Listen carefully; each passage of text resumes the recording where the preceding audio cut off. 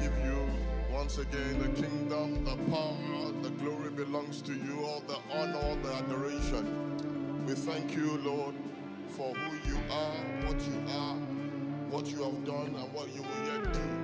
We're praying by your Spirit that even as we commence this program, that you will take preeminence and do what only you can do. We open up our hearts as an altar between earth and heaven. Also this place, we consecrate it and dedicate it unto you in great expectation of what you will do with us and through us and for us in the United Kingdom. In the mighty name of Jesus we pray. Amen. Come on, give the Lord a powerful hand clap. Hallelujah. Can you please also, as we sit down, let's appreciate Evans and Purist, the boy, and Sounds of Liberty. Come on, let's appreciate them. Hallelujah. Amen, amen, amen. You may be seated in his mighty presence and tell your neighbor, say, you're blessed to be sitting next to me this Tuesday evening. Amen. And then tell them it's good that you can make it. Amen. So, without taking any more of our time, I want us to go straight into our program. You're welcome to this program. It's called the Strategic Prayer and Intercession Workshop. Tell your neighbor, say, you're welcome. Yes, and it's the first of its kind. Now, I'm not the kind that would start a program and then it has to be annual. We don't have to pay that subscription. So we don't know what will happen next year, but I believe that this one is ordered and ordained by God, and there's something that God wants to do. Hallelujah. And I'm praying that your heart will be open. Is your heart going to be open? And also your mind will be open, and that whatever God wants to do, that you'll be ready to receive it, and that it will bring a shift in your life, in your families, in your destinies. Hallelujah. Amen. So, for those of you who know, we have a guest all the way from, I was going to say restaurant, all the way from Manchester. You can tell what's on my mind. Yeah, we have a guest all the way from Manchester. I don't know whether we to call him pastor, apostle, intercessor, but he's something. I'm just Dr. James Aladiran, and he's going to be, ministering alongside me tonight on a very pertinent topic. And so please sit tight, okay? And just to let you know, we've been planning this program. Well, maybe when I do introduce him, I'll give a bit more of a background. But I want to delve straight into our session, because what we're grappling with today is very significant. And I believe if we can understand it, it's going to shift and change the way we view prayer, and by the grace of God, also the way we get results. Can somebody say, this is my year of experiencing growth and seeing extraordinary results? Okay, so like I will usually do at these conferences and meetings, so I take the first session to set the scene, the context, and the reason why we're doing what we're doing, and then we would also bring James, and then we take it from there. Turn your Bibles very quickly with me to 2 or 3 openings. They are short scripture verses, 3 of them. The first being in the book of Exodus chapter 20, verse 22 to 26. And it says, then the Lord said to Moses, I want you to take full cognizance of the things that are going to be said in the scriptures. Thus you shall say to the children of Israel, or to the church in 21st century, you have seen that I have talked with you from heaven, which means God does speak to people from heaven. Okay? You shall not make anything to be with me, as in, you shall not make any idols to represent me, gods of silver or gods of gold, you shall not make for yourselves, which means you can approach me directly. You don't need any idols, okay? And then he says, but this you shall do, an altar of earth. This was in the Old Testament. You shall make for me, which means if you want to communicate with me, this is how you can reach out to me. This is my phone number, for want of a better illustration. And you shall sacrifice on it, which means if you ever want me to talk to you or you want my help, it will require sacrifice. Your burnt offerings and your peace offerings, your sheep and your oxen. And then it says, in every place where I record my name, which means in those days, they were actually designated places, which were, in a sense, that God, in a sense, chose as altar points. He says, then I will come to you and I will bless you. Now, this is the Old Testament, and this is God giving prescriptions on how they could communicate with him. How many of you know that we have a better covenant under better promises? But he doesn't do away with the supposed pattern of prescription. So this is giving us guidance that if you're going to approach God or you want God to speak to you, that there are certain things that need to take place. Even though we don't need to do it, build an altar of earth, you have to build an altar, okay? And then there has to be sacrifices. Then he says in Leviticus 24, verse 1 to 3, and he says, then the Lord spoke to Moses, saying, you tell somebody next to you, say, I know God will speak to you soon. Then he says, command the children of Israel, okay? Command the children of Israel that they bring to you pure oil. Somebody say pure oil. Which means not desecrated, not polluted, not diluted.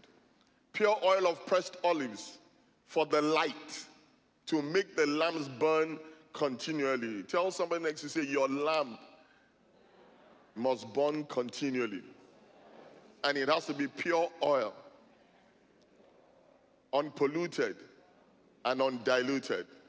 And then he says in verse 3, Aaron shall be in charge of it, which means somebody must be in charge of it. There must be a priest in place. From evening until when? Morning, before the Lord continually. Tell your neighbor, say, your altar needs a priest. No, I need you to tell them and say it with, they say, your altar needs a priest. Not your pastor, your own altar needs what? A priest. Okay, and then let's look at the last scripture verse. This is rare, but it happens sometimes that I'll give you a third one.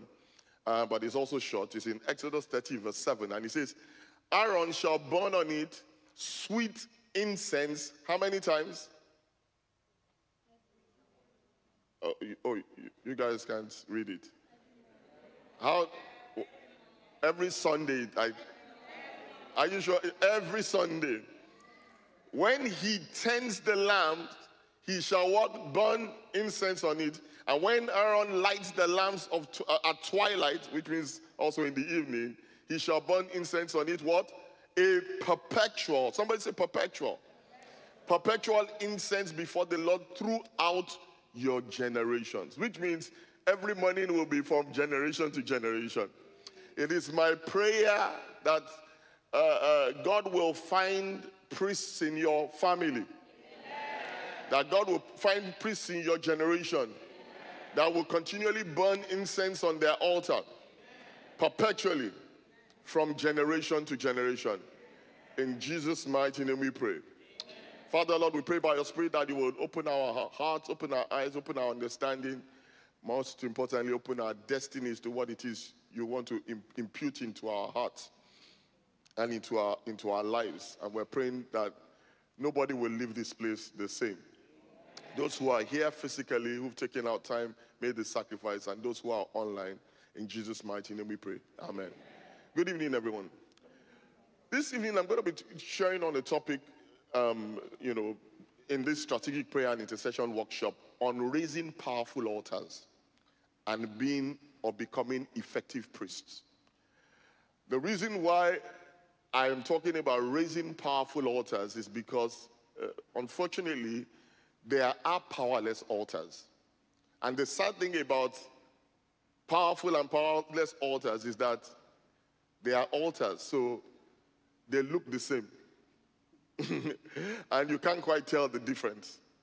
You know, if I had time, but I really don't, but I'll just mention, when Solomon's son Rehoboam messed up and God was unhappy with him, he tore the kingdom into two. God divided the kingdom.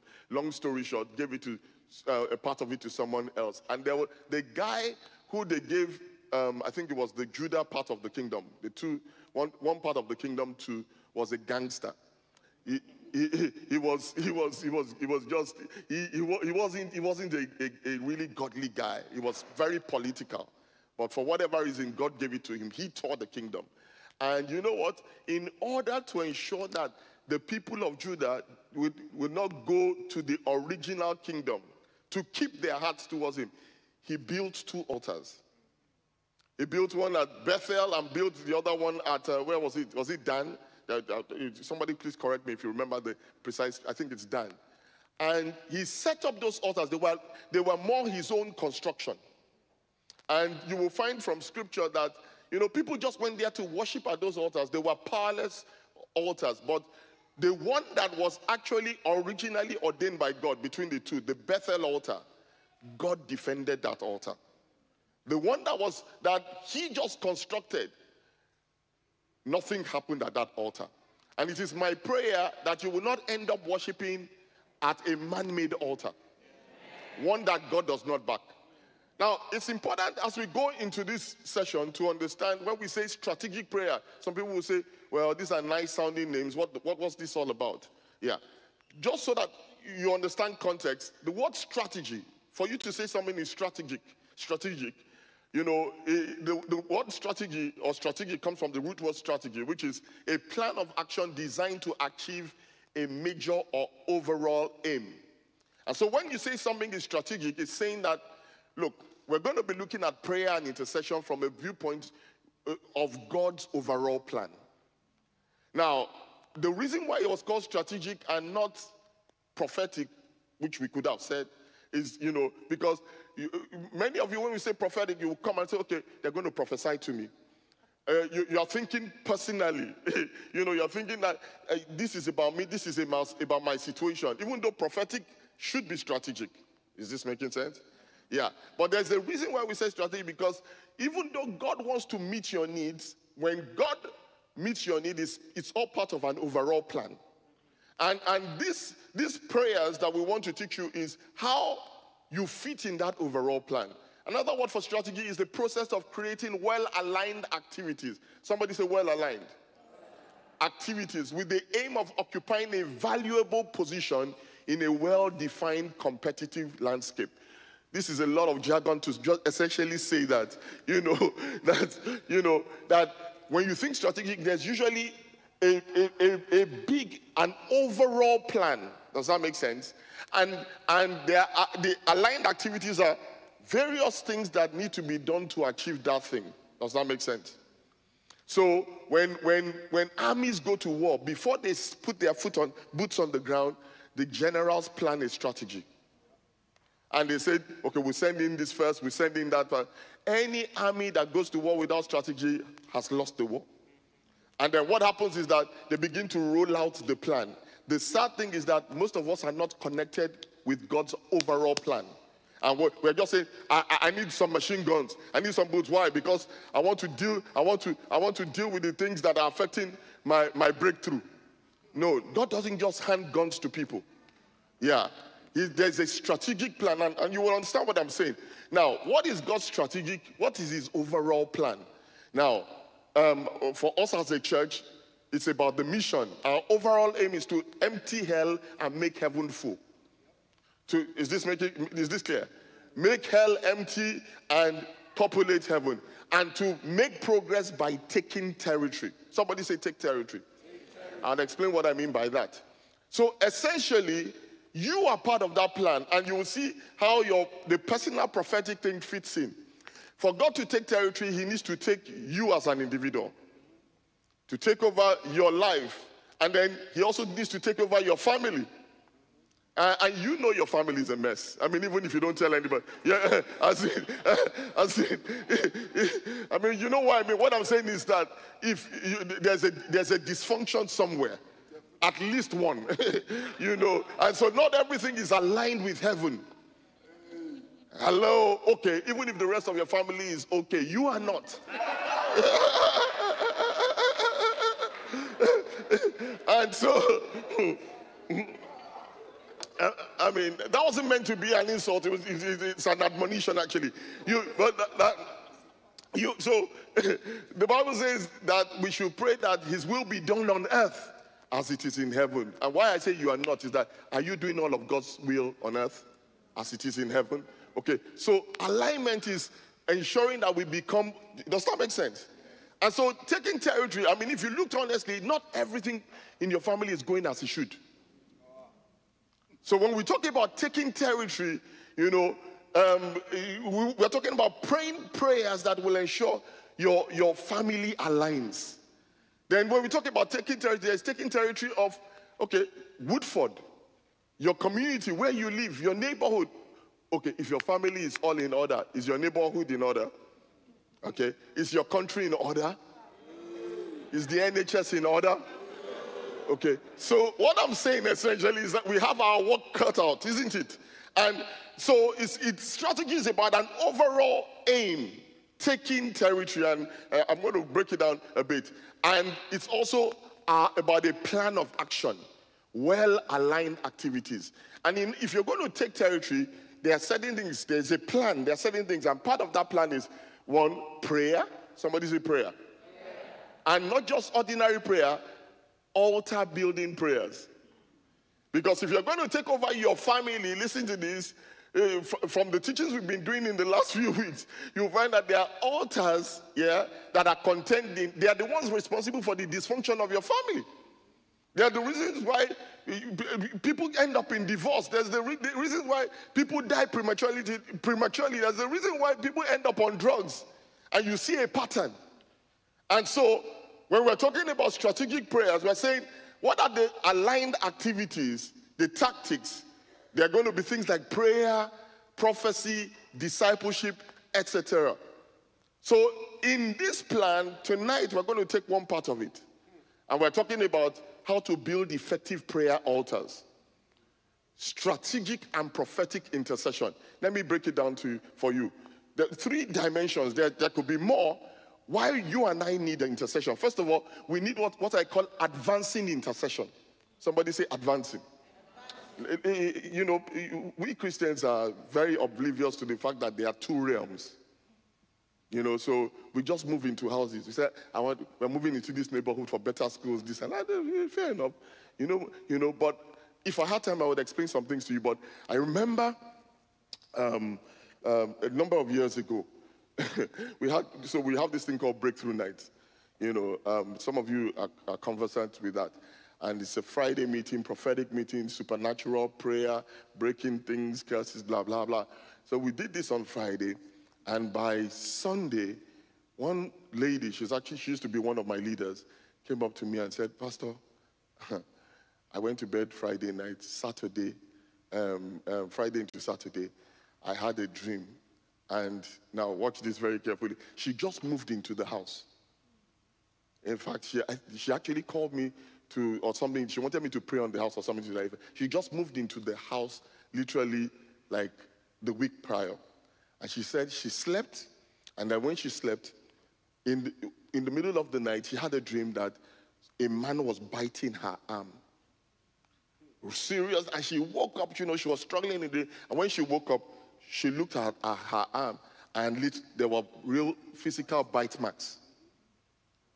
She didn't see the man when she woke up, but she saw the marks. So how many of you know that was not a... I call that virtual reality. Yeah, so it's actually not a dream. I mean, if I told you some things that happened where, I'll keep some discreet. But where people have dreams, and it's like, did that happen or did it not? But it will even confound you more when same people are living in the same house, they have exactly the same kind of dream at the same time. Did you see that thing that came? Yes. I just had a dream, and so I saw this animal come. Oh, I just had the same dream. So how many of you know that it wasn't a dream? It was actually, that's actually what you call a vision or a trance. Now, the point I'm trying to make is this. Listen to this. How many of you know that that woman moved into that house? She's paying the mortgage, but she doesn't really own that house. Because I asked the lady, I said, she was like, Pastor, I don't understand. I said, well, what happened is that you just came from a prophetic program and it opened your senses. And so what you did is you carried the presence from here and then it showed you who really is in, who owns the house. It's called a strong man. And then she was like, why would I said, well, how did it go? I said, well, you know what? When you were cleaning up the house, did you find any books or any kind of... They say, yeah. Actually, I remember she saw these books with some funny writings and this, and they look like hieroglyphics and blah, blah, blah, some occultic. And I said, what did you do? I just threw it away. How many of you know that if you just throw away the books, it doesn't throw away the spirit? And so I told her what to do, blah, blah, blah. Anyway, she's been living in that house since then. Now, the point I'm trying to make is this. She took over the house but didn't take over the territory. And there are people who have died because she was even fortunate to have been at a meeting that was prophetic that opened up her senses to see who the real landlord was. And I mean, I'll give another quick scenario. But when we just moved into, when we started this church, 6 months into starting the church, we got a building. Just literally 200 yards from the hotel. Somebody just said, do you want a building? Bupa just left, do you want this? So we got it. We did it all, blah, blah, blah. And the first day we had a worship, who remembers? Really powerful worship and prayer, blah, blah, blah. And we danced and all of that and claimed the place and all of that. That night, I had a visitation. Some funny-looking men with big bellies, yes. And they had this eye painted on their, what do they call that thing now? On their whatever, I didn't, they came to me in the dream, and one of them, the boss, held my hand and said, who gave you that land? Who gave you that? How did you get the land? I was like, what? And then I noticed he was trying to read my palms. He was holding my hand, trying to kind of get information. And I just pulled my hand away, and I broke off, as it were. And then woke up, long story short. I realized that those are the landlords of that land. This is in Canary Wharf. I did not understand until about a year or two later when I traveled to Mexico. And we went to a place, this Maya, they have these pyramids and all of that. And we saw some men. They were just like those guys, naked. They were half naked, belly out, and had the same... I'd never traveled to Mexico before, never seen those men before. I saw them in my dream. And then I studied a bit more, and I found out what was it was what you call the eye of Horus. Horoscope. That's the spirit behind divination. And if you go to Canary Wharf, you will see a pyramid like this. What's the name of that thing? Cabot's building. And you see on the top a pyramid like in Mexico. And at the top, there's an eye. There's a light that flashes. What am I trying to say?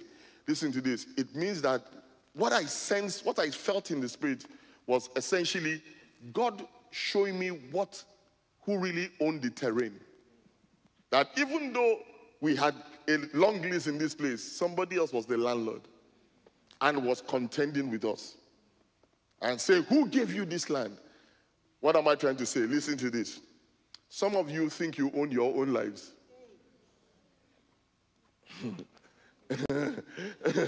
And that's why I said, some of you, your lives are not, even though you are Christians and you've been saying, I am the head and not the tail, but you keep being the tail. Because there's another landlord. And if you are going to truly become all God has destined for you to be, you have to get involved in intercession. And when I say, some of you want to get married, some of you want to have children, and, some of you, all of us want to live long. But somebody else is saying that you cannot go beyond the age of your father. Or you cannot go beyond so and so. And so this is why I will show you. The first is what I call advancing intercession, which is when you take a new property, when you take a new wife, well, you only have one to take. You take a new spouse, listen to this, when you advance in, you have to neutralize or bind the strong man behind that place. If not, it will not remain yours. The second is protective intercession. Somebody say protective. Now, this is the kind of intercession that when you are going about your own business, you are not trying to advance anything, because, there's a saying, it's not scripture, but it's new levels, new devils. The devil did not come and show up to Jesus when he was in the carpenter's yard, making IKEA furniture for people in Israel. Yeah. He only came when he was announced and began to negotiate. And so in the same light, there's something called protective intercession, which is essentially, if you are going to be anything for God or do anything for God, Satan will attack you. And he will attack your family. Oh, no. I mean, the people he doesn't attack are the people who are already with him and advancing his cause. Okay? And so, what is protective intercession? I mean, on Sunday, I mentioned the fact that just a few days ago, I was sleeping, minding my own business. There's not like minding your own business when you're a Christian. A real Christian. Because there's no demilitarized zone. The day you became a Christian, a real Christian, unless you are, you are a dual citizen. You are Christian on Sunday, nightclub on, so they say this is ours, don't touch them. This person is advancing our kingdom already. Yeah. So if you're a real Christian, listen to this. There's going to be bull's eye on your bum. And so now, on your backside, and are you here tonight? So there's something called protective intercession. What's that? So I slept and then woke up. I was really tired, barely slept 2 hours.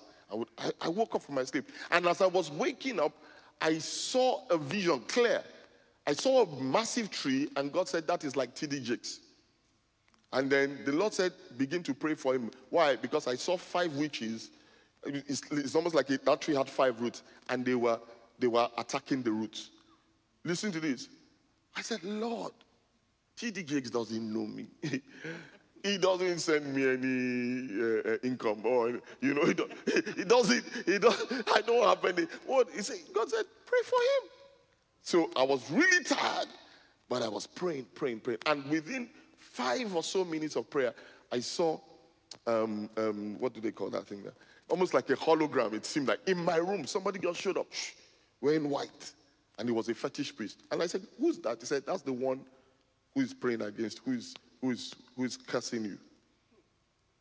And he's standing, and I'm like, okay, so what does that mean? He said, well, when you started praying for TD Jakes, it opened you up for me to show you what is against you.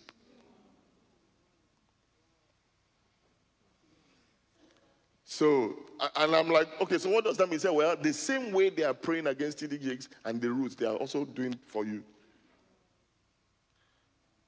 So I then began to say, okay, so whatever TD Jakes may be going through now, it means that I need to deal with some stuff. So that's why the Lord actually showed me that some stuff that may want to erupt later. This is what you call protective intercession.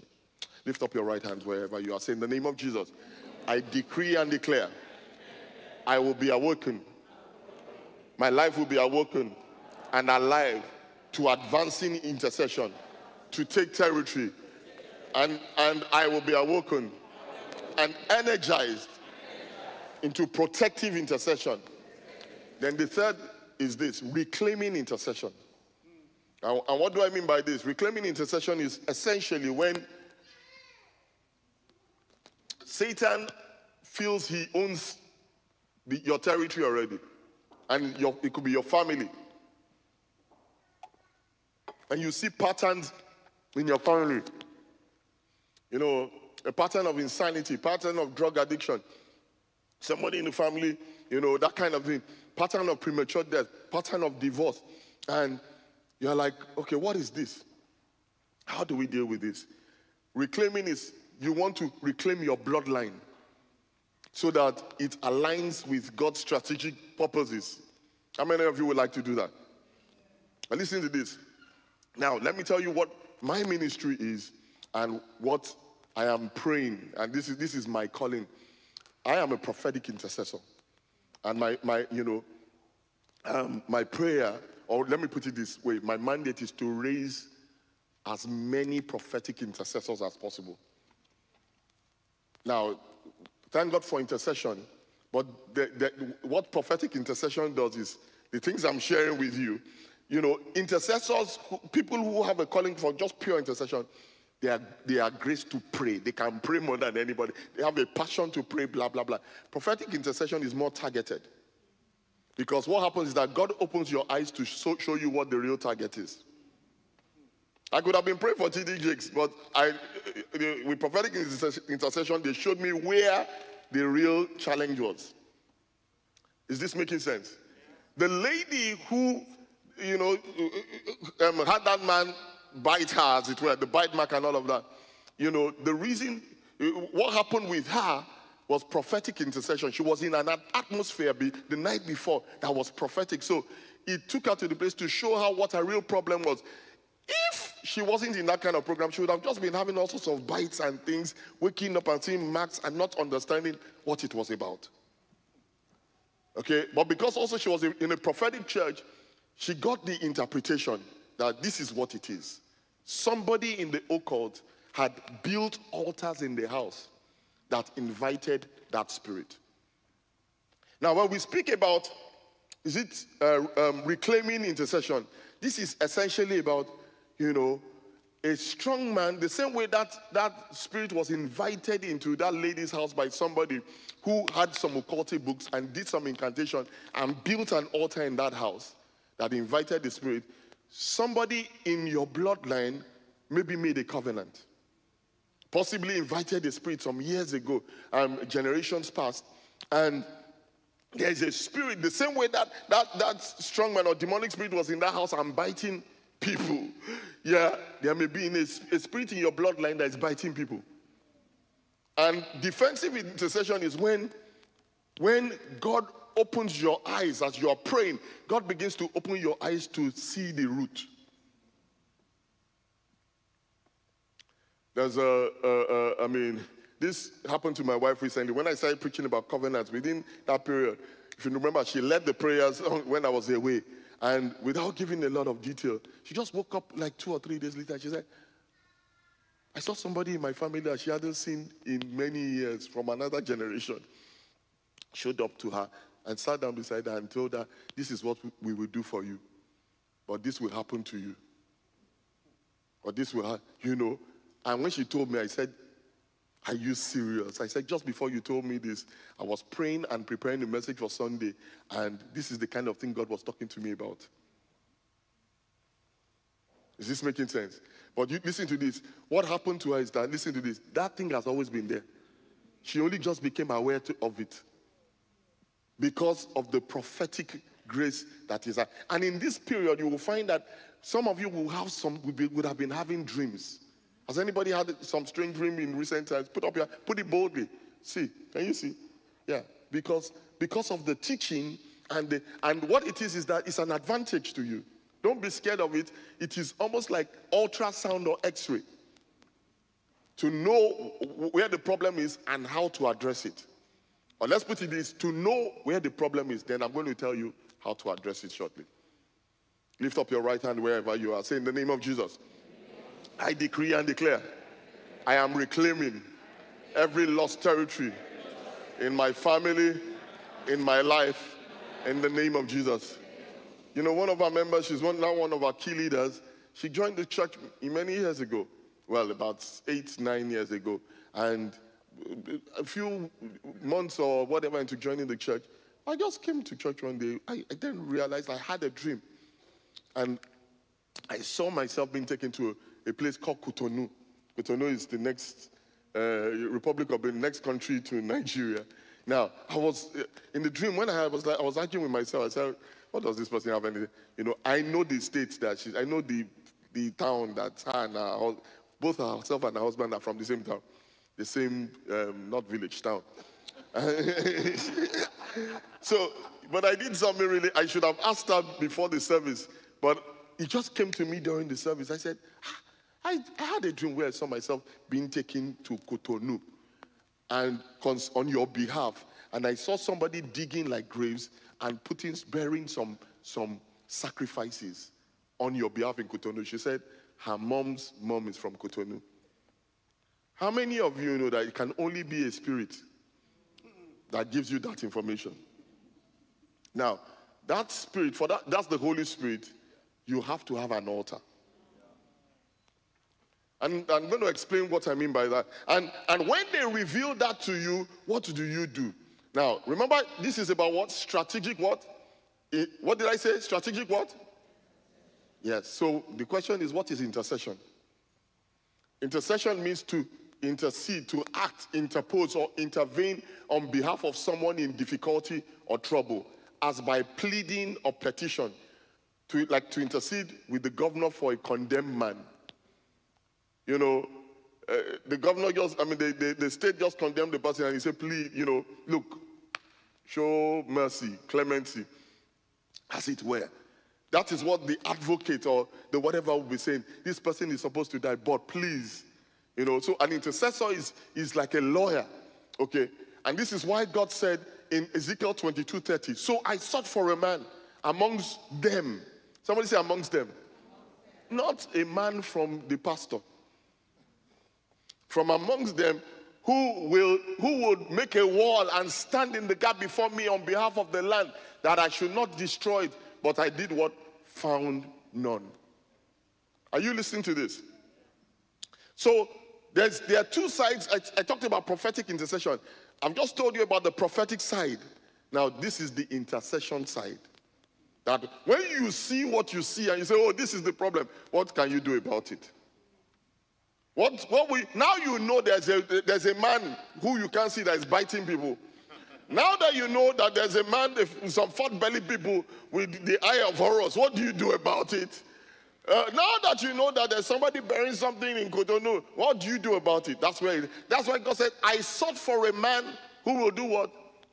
Make a wall and stand it, that I will not destroy it.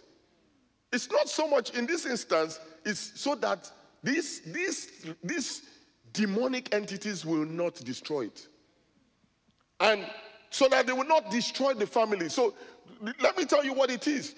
In the series that I've been preaching about, I talked about 7 things. Who remembers? Number 1, the altar. Number 2, what? The covenant transaction. Number 3, what? The agreement. Number 4, the sacrifice. Number 5, the priesthood. Number 6, visitation. Number 7, they look for renewal. So I want to talk about, first of all, number 5. You cannot have an altar. Your altar cannot be active if there's no priesthood. Let me explain what I mean. I know you've been to work and you're tired, but please don't let your mind be tired. Who is a priest? You see, that vision that I saw, the dream, where God opened my eyes to see somebody burying something in Cotonou, it means the priesthood is still active. And the Lord was telling me that, hey, you better wake up, that this person is under your care now. And you are a prophet, so this is why I brought this person to this place. Help them understand that there is an active priesthood at an altar that is speaking against you. And God is saying, I'm looking for someone who will be active on this side. Sadly, most people want to outsource it to their pastor. It doesn't work like that. Who is a priest? A priest is a person whose office is to perform religious rites. Yes. Sacrificial. So that's why they say, but pastor, that's your job. No. My job is to teach you how to perform the rites yourself. And I'll show you in a short while. That's the problem. You want to employ somebody else. And then the sad thing is that you don't even pay the pastor enough for that kind of job. You abuse the pastors, talk about them stealing the test, and then you tell them to pray for you again. But that's another story for another day. Not tonight. A priest is a gatekeeper between the natural or human and supernatural divinity realm. Are you here tonight? And when we talk about raising powerful altars, we're talking about priests who can communicate with the spirit realm via altars. I'm not talking about employing a consultant. I'm not talking about employing a project manager, which is what we want to do in church, and just organize good programs. I'm talking, who is going to deal with that man biting people?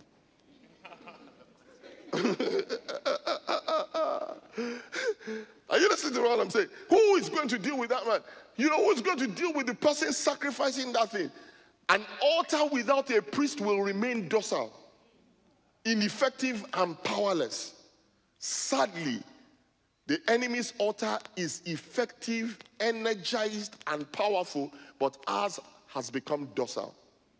Because you know what? We have neglected our priesthood. We have neglected our priesthood. Listen to this. If preachers don't have power, they are no different from lecturers.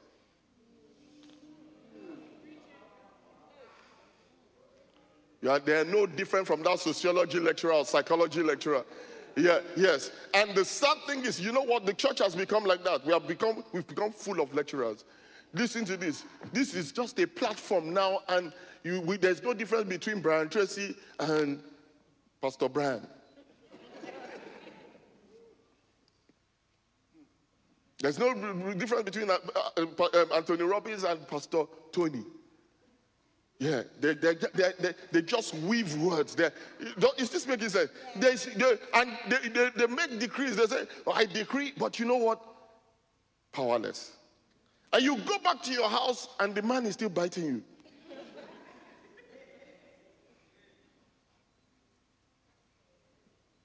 And this is a call to everyone, because now we're laughing. You know what? I wish I could really deal with this matter. I'm really speeding. But the point is listen to this. Somebody was saying, oh, what about all the people who lay hands and pray? Yeah. I said, we all have to wake up. We all have to wake up. Really. Stop looking at the people here. You are called to be. That's what the Bible says. We are supposed to be called to be a kingdom of priests. Every one of us, 1 Peter 2, offering up spiritual sacrifices. And an altar, that means every one of us has to have an altar. An altar must have someone. It must have a priest servicing it with something regularly, subscriptions. And very unfortunately, the kingdom of darkness, they are so powerful at doing this. The altar of God must be stronger than any other evil altar. What powers an altar? An altar is like a power station connecting two worlds. So if you want the Lord to deliver you from the power of idols and evil altars erected in your soul or generational bloodline, you must make sure that you practice spiritual disciplines like praying and fasting on a regular basis. Is anybody home? Very quickly, if I can do this, I'll try and do it quickly. 4 areas that make sure that your altar is powerful. Would you like to find out? What makes you, what these 4 things, if you do these 4 things, this will ensure that you are different, you are not like a lecturer. And also that you don't become a casualty. That when you get home, demonic entities will know that somebody has arrived. The first thing is this. There's a cost. There are forces. There's a cost to generating altar power. And that cost is sacrifice. Somebody said sacrifice. There is no altar. There's no real altar without a sacrifice. I told you I saw that vision. What I was seeing was whoever in the family was in Cotonou, but it was a sacrifice they were making. And it was a big one. You know, and so there is no, if you are not making any sacrifices, you know what, I will show you in a short while. This is what it says in Judges 16 verse 23.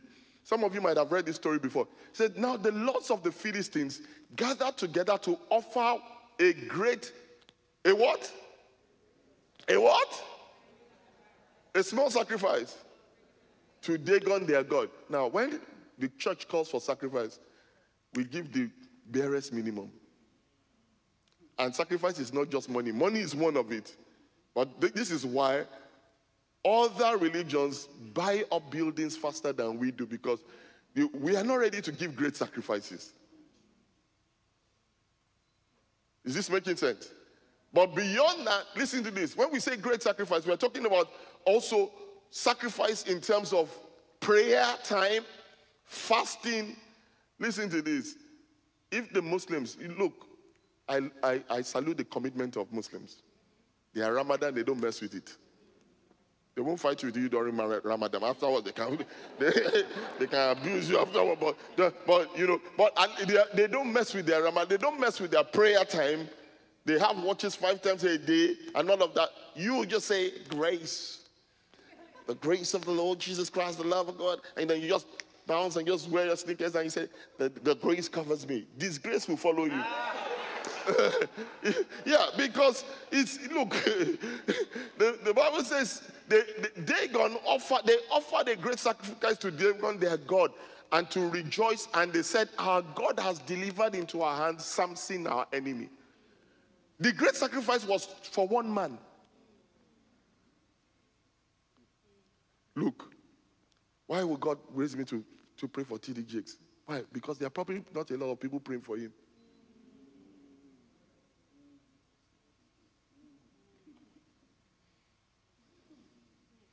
Meanwhile, there are a lot of witches trying to curse him.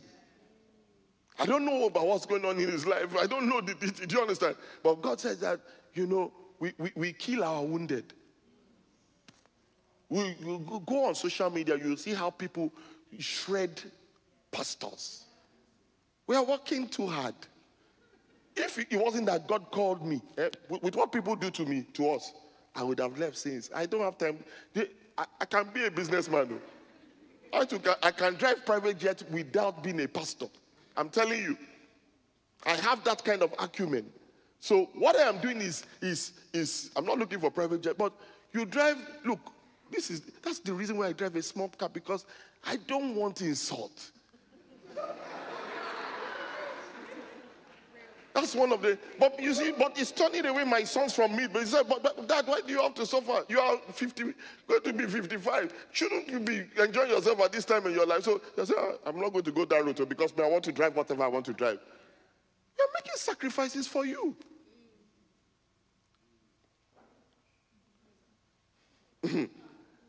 The moral of the story, so, we say sacrifice. I've made a decision. If all I'm going to drive till I die is a Yaris, so be it. It's a sacrifice.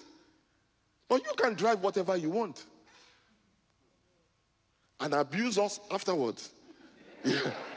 Now, the point is, the moral of the story is abundantly clear. Whoever carries the superior altar takes the day.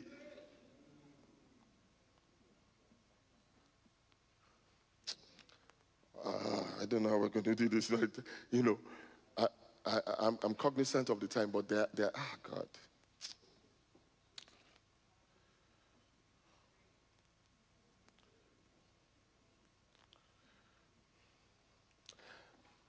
A very significant intercessor in Nigeria, my country of birth, mentioned this recently.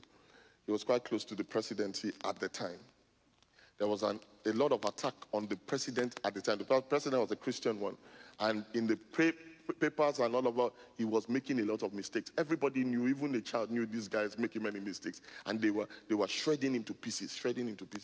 And then suddenly, this man was there. So he went to what they call the villa. I've been there before, and when I went to visit the vice president, and they have something in the chapel. So the chaplain invited him, and then this person is the prayer man, and during the whatever of the service, while conducting the service, he just noticed that he was saying a lot of fire prayers. Meanwhile, this chaplain is a Baptist, Baptist and whatever they are not, they are kind of prayers. I mean, they are great guys, but. And they were just saying, I fired this, and the Pentecostal guys were like, what happened to this Baptist? He's become a Baptist-Costal, So at the end of the whatever, he goes up to him because they are friends. He said, those prayers you are praying, where from? He said, He said, there was some intelligence report that on a particular road in Nigeria into Abuja, which is the capital, whatever, they discovered in one forest a large fire, and there were certain marabouts. They said there were 48 of them, who from 4 different countries, Mali, Senegal, Nigeria, and Republic of Benin, who had been put there. They put the photograph of this president on whatever, and they were saying, so and so error. It's like saying Sunak error. Okay, let's use the past guy. Tacha error, Tacha error, Tacha error. So that they don't say I'm saying, you know what I mean? I don't know, you know what I mean? So, and the guy was making mistakes. So it was like, okay, so they saw that, and they said, these guys, these marabouts, these are people who have not seen the sun for 3 years. That's how they are trained. Yes. And they are saying, and so when he told this guy, so that's what he said, and that is what you say. After you finish praying, you say it's concluded in 15 minutes prayer. You say it's done. He laughed. He said, he said, you say it's done. He said, that's the problem with you Christians. He said, what do you mean? He said, to sort that out, you have to bring, those people are paying a price. You want to go and be eating rice. What? He said, look, how many did you say there were? 48. He said, let's get 120 intercessors. And put them in a house somewhere. And all they are doing is praying that the president will not make any errors. That's all. Look, the Bible says in 1 Kings chapter 3 verse 4, then the king went to Gibeon. Solomon offered 1,000 burnt offerings on the altar in Gibeon. The Lord appeared to Solomon in a dream at night and said, ask me what I shall give you. Listen to this. Many of you are praying, but nothing has shown up. The reason why a man will rise up and come and bite that lady is because whoever lived in that house paid the price. There is a certain kind of a commitment that you need to make that will make God see that you are serious. Then he shows up and says, okay, what can I do for you? Somebody say the cost. Yeah, are you here? This is why in Acts 6, 3-4, he says, I'm giving you the New Testament now. Therefore, brethren, seek out from amongst you 7 men of good reputation, full of the Holy Spirit and wisdom, whom we may appoint over this business. I don't want you to miss this. But then watch this. Everybody say business. But we will give ourselves continually to prayer and to the ministry of the word. Now, watch this. God spoke to me through this recently. Look, I turn 55 in a couple of days actually. And look, there's no way I also will not think about my own future. I'm approaching 60, whatever life, So, the same way I'm talking about you 10xing your income, I too want to take that. But if I try to 10x my own, can I even 2x it in this church? You will abuse me. Yes. Can I even 1.5? Maybe 1 or 2 will not. But you will say, so I have to start thinking of alternative sources of income for my own future. I can't go back to medicine. Now, the point is this. I started thinking about it. 2 weeks ago, sent somebody who was an intercessor, and he told that person to give me a gift, a financial gift. And then the person also had a vision. He said God showed him this scripture, Acts 6. And he said, so that you can give yourself continually to prayer and the word. So that the Lord put it in his heart to take care of this business. And I just thought, wow, what God was saying to me. It's not that I shouldn't be there, but God was saying that the devil can use that as a whatever to take me out. I sought for a man to stand in the gap. There are many businessmen, there are very few intercessors. And so this is what I'm trying to say to you. What I am doing here is a sacrifice.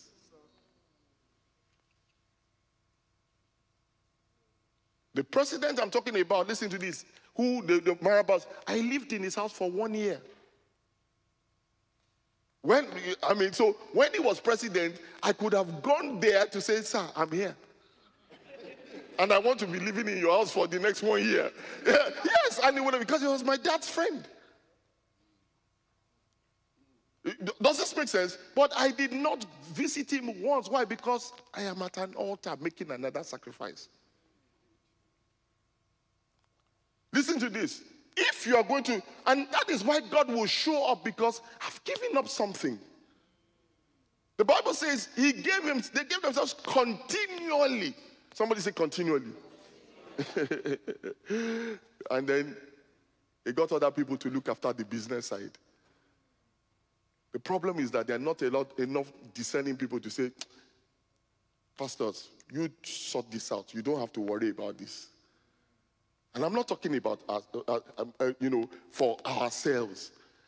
There are too many people and there are many intercessors who are tired. Now they are just facing business.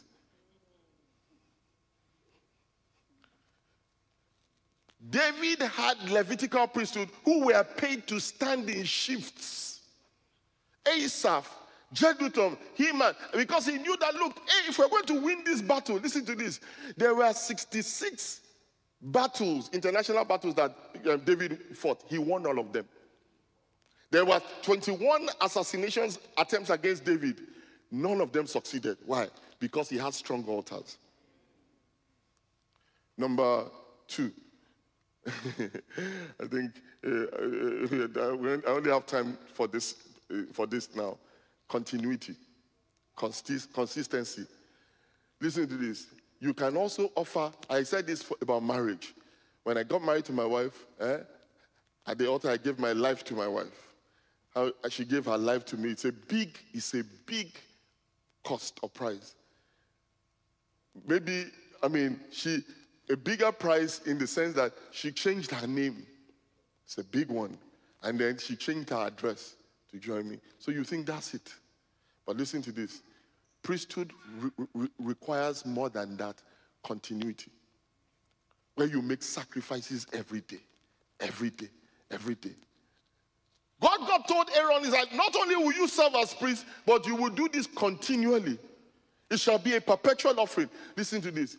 The same with you and yourself and I. When the church in the book of Acts, when they relaxed, listen, they killed James.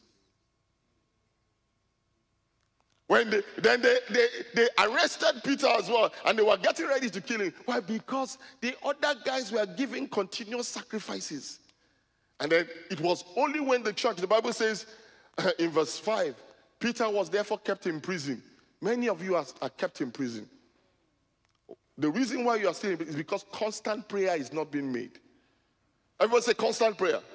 Constant prayer was offered to God for them by the church. Some people have died because of the lack of constant prayer. The prayer was started, but it was not continued. And this is why we have a prayer chain that's 60 days. But let me tell you this. After the 60 days, I'm starting another one. Yeah. I'm sorry. Why? Because of the things. And then the third thing is C. So somebody say consecration. Somebody say consecration. Okay. So what was the first thing? The cost. Second thing what? Consistency. The third thing is consecration. Now, what is consecration? Consecration is priests. Do not just give sacrifice, and they do not just give it continually. There is something that is required of their life. You have to be a certain kind of priest.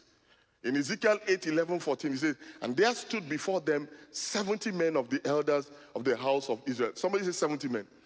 If you have 70 men praying for you, won't you be happy? If you have 70 men praying for your family, won't you be happy? 70 men of the house, and in their midst stood Jazaniah, the son of Shaphan. Especially if you have one of them by the name of Jazaniah, won't you know that this guy is really, Just nah. And then this is what he says. Each man had a censer in his hand. Each man was interceding. And a thick cloud of incense went up. He said, man, see, stuff is going up to heaven. Then he said to me, son of man, have you seen what the elders of the house of Israel do in the dark? Every man in the room of his idols with pornography. For they say the Lord does not see it. Every man flirting, every woman. He said, so there are 70 priests. And there was one time I faced a lot of attack. My family, and I couldn't understand. And we had intercessors. The Lord said, these ones are not intercessors, these are gangsters. You know what they spent half of in fact, 3/4 of intercessory time talking about? Abusing the pastor. Yes, I'm not joking. As in, the pastor is not doing what he should be doing, blah, blah. How do you know? Were you there when God gave him the call? The attacks I faced, you will not man on every front. So you can have people praying, but they're actually praying on you. P-R-E-Y.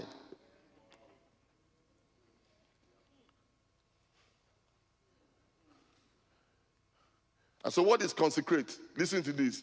These people are not, the word is, look, they are compromised priests. That there are many people. And what is consecrate? Consecrate means to make or declare sacred, set apart or dedicate to the service of a deity alone. That's why God told me, he says, Shola, walk before me and be thou blameless. Why? Because I'm looking for a man. I'm looking for men who will stand. And when they stand, that they will have voice with me. It is very clear from the meaning of the word consecrate what God requires from his human attendants to his altar. I beseech you, therefore, brethren, by the mercies of God, that you present your bodies a living sacrifice, holy and acceptable to God, which is your reasonable service. Why did God allow the ark of God to be captured by the Philistines? I believe it is because the glory of God does not travel on the shoulders of filthy and unrighteous servants of God. It is difficult to overthrow an evil altar with which you have something in common with.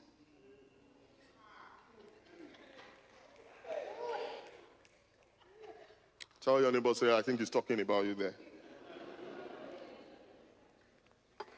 Sin empowers evil altars. Sin is a sacrifice to the devil, but obedience is a sacrifice to God. Anytime we obey God, we are sacrificing to God. Anytime we sin, we are sacrificing to the devil.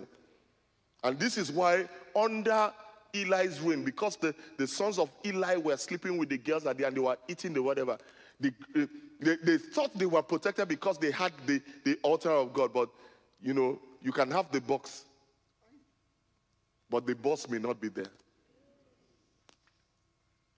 The Bible called it Ichabod. The glory has departed. So they went to war with an empty box. The fact that the vicar is still wearing the collar doesn't mean God is with him. The last point is, can I just finish this please? Is covenant. Covenant, and I use a more powerful agreement.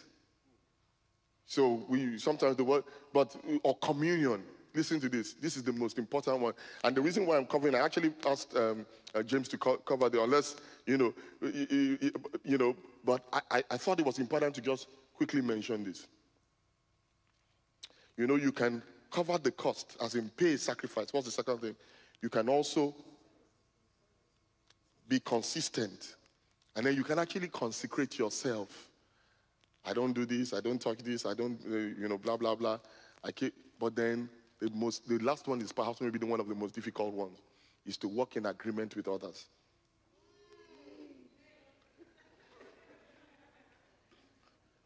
Especially people who are not lovely. But you see, we are coming, and this is why, this is really, Satan is a master at this. Okay, keep being holy to yourself. Keep being whatever. But you know what? I'm going to let that person create an offense, and you will not forgive them. I'll show you. I'm going to end with this. Let me show you this. The Bible says, how did power come in the book of Acts? This is what happened. It says in Acts 2:1, these all continued with one accord. Somebody, one accord. One accord is not a car.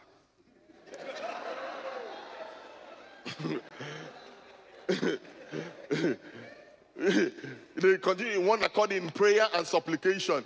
Then in Acts 2:1 says, when the day of Pentecost had what? Fully come. They were all in one accord in one place. Let me tell you, it's easy to be in one place. It's not easy to be in one accord. Sorry, can I have the help, Pastor James and Pastor Beams? Can we agree on something? Please put your Bible and things down. Can we agree that there will be revival? Pastor Beams, hold his hand. It's okay. You have my permission for 2 minutes. Yeah. So we are agreeing that God will move mightily in this place. Yeah. In the United Kingdom, we are agreeing. But the problem is that holding hands is not one accord.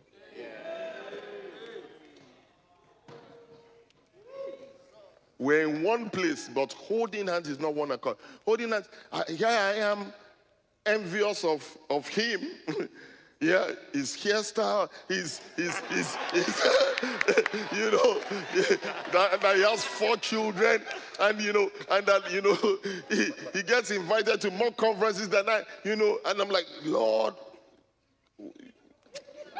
slow his ministry down.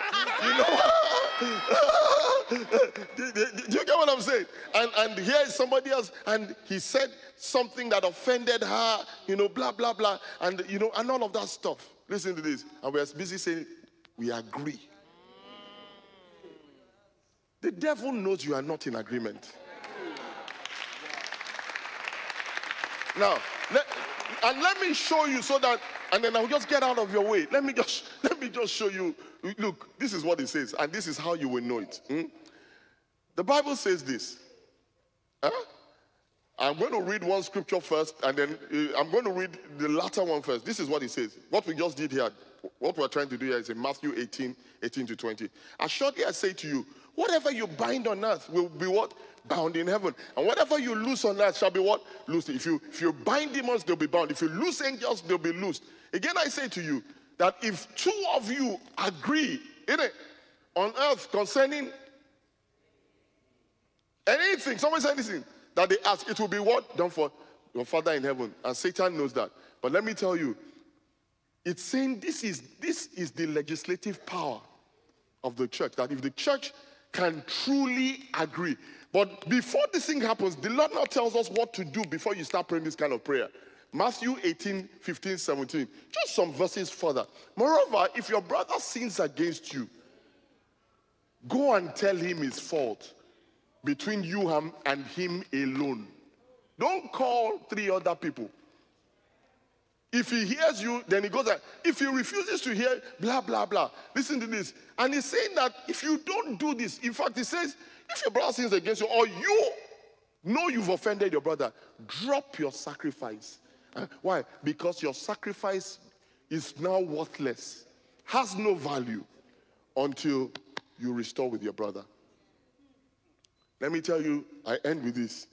The biggest thing that the devil has done to the church, the worst thing is that, okay, I don't get to see Pastor James all the time. He lives far in Manchester. But the Bible says 1 will put 1,000 to flight, and 2, 10,000.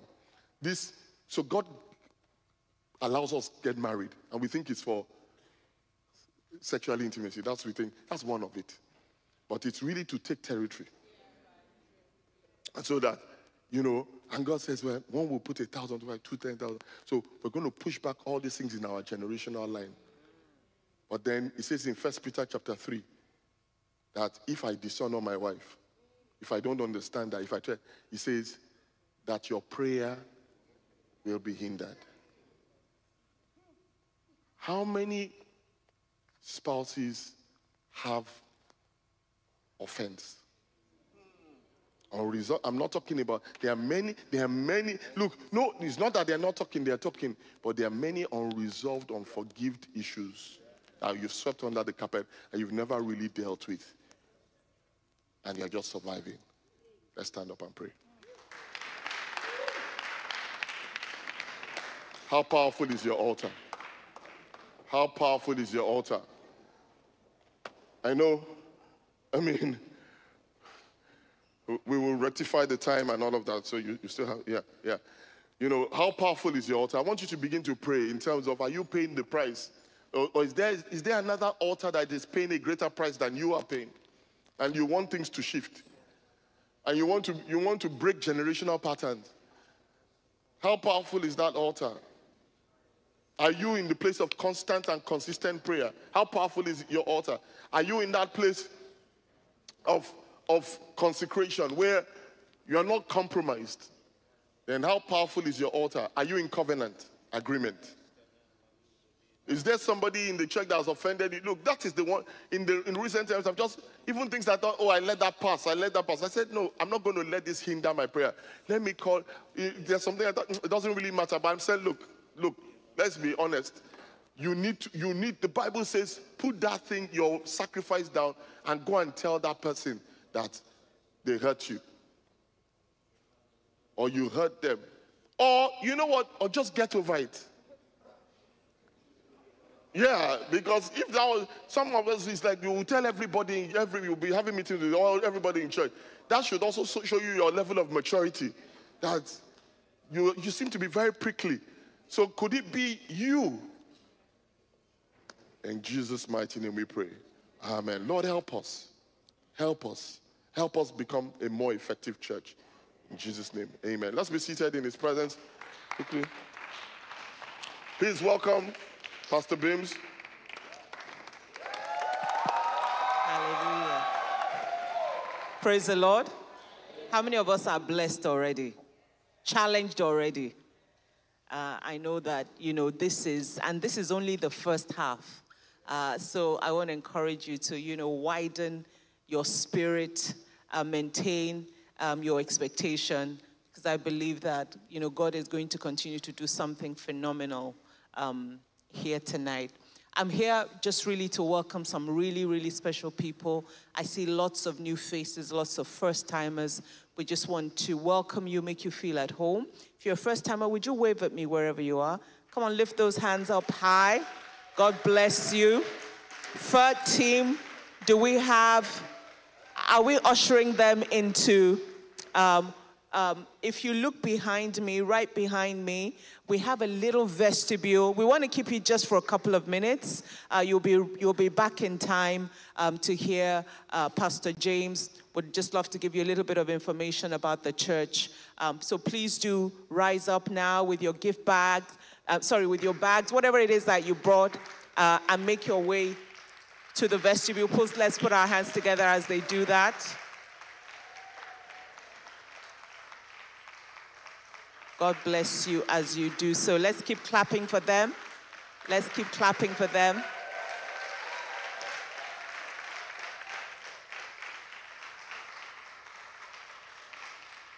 Hallelujah. Amen. Please let's welcome Pastor back.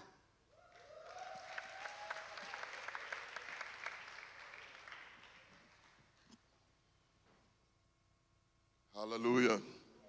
Okay, so that the new guests don't feel left out, yeah, can we just stand up and just pray for 2 minutes? Is that, I don't know about you, but there's serious stuff happening. So 2 prayers that we're going to pray. The first prayer is, how many of you know, I said God has called me to raise prophetic intercessors. So the first dimension of our prayer point is that God make me prophetic, which means God open my eyes to the spirit realm. Open my eyes to the spirit realm so I can know what the target is. Open my spirit, by the grace of God, this is a prophetic church. This is a church that has a mantle. And so you may be a visitor and you're saying, Lord, help me tap into the Wi-Fi here. And so that I can go home with a prophetic impartation. Open my eyes to see where the real problem is. Matokara. Metuskele bratoso palakali. Rosoto kiparanta. Zetikete. Mantoro barasitikede. Jodeke paranto sukede. Manto sikede bara. Can we make sure the new guests are back here so that they don't miss out on Pastor James' session? Rosso pakatesi. Zeite kale. Rantakade site. Open my eyes to what is really happening in my family. Open my eyes to the behind the scene in the unseen realm. Manto seke paranteres. VA frato koporoba litres. Open my eyes, oh Lord. Open my eyes. Open my eyes. Open my eyes. Lord, enrich my dream life. Give me the grace of discerning of spirits. Word of knowledge, word of wisdom. Open my eyes to see Manto Kodobada. The same way Elisha's asked God to open the eyes of his servant to see, to show that those who are with us are more than those who are against us. Open our eyes to see where the real challenge is, where the roots of the problem is. The second prayer I want us to pray is, Lord, give me the grace to stand as an intercessor. That which you've shown me, give me the grace, the fortitude.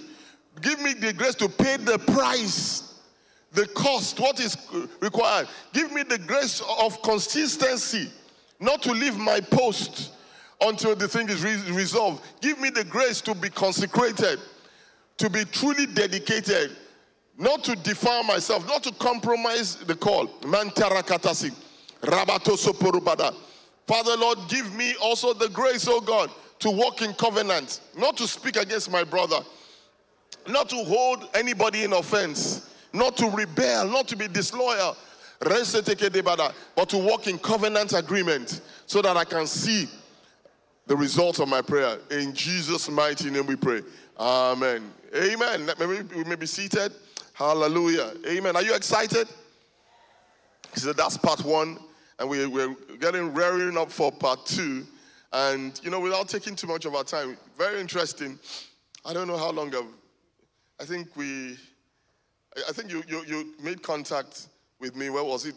In 2020, after you apparently came for the first Supernatural Shift conference we had.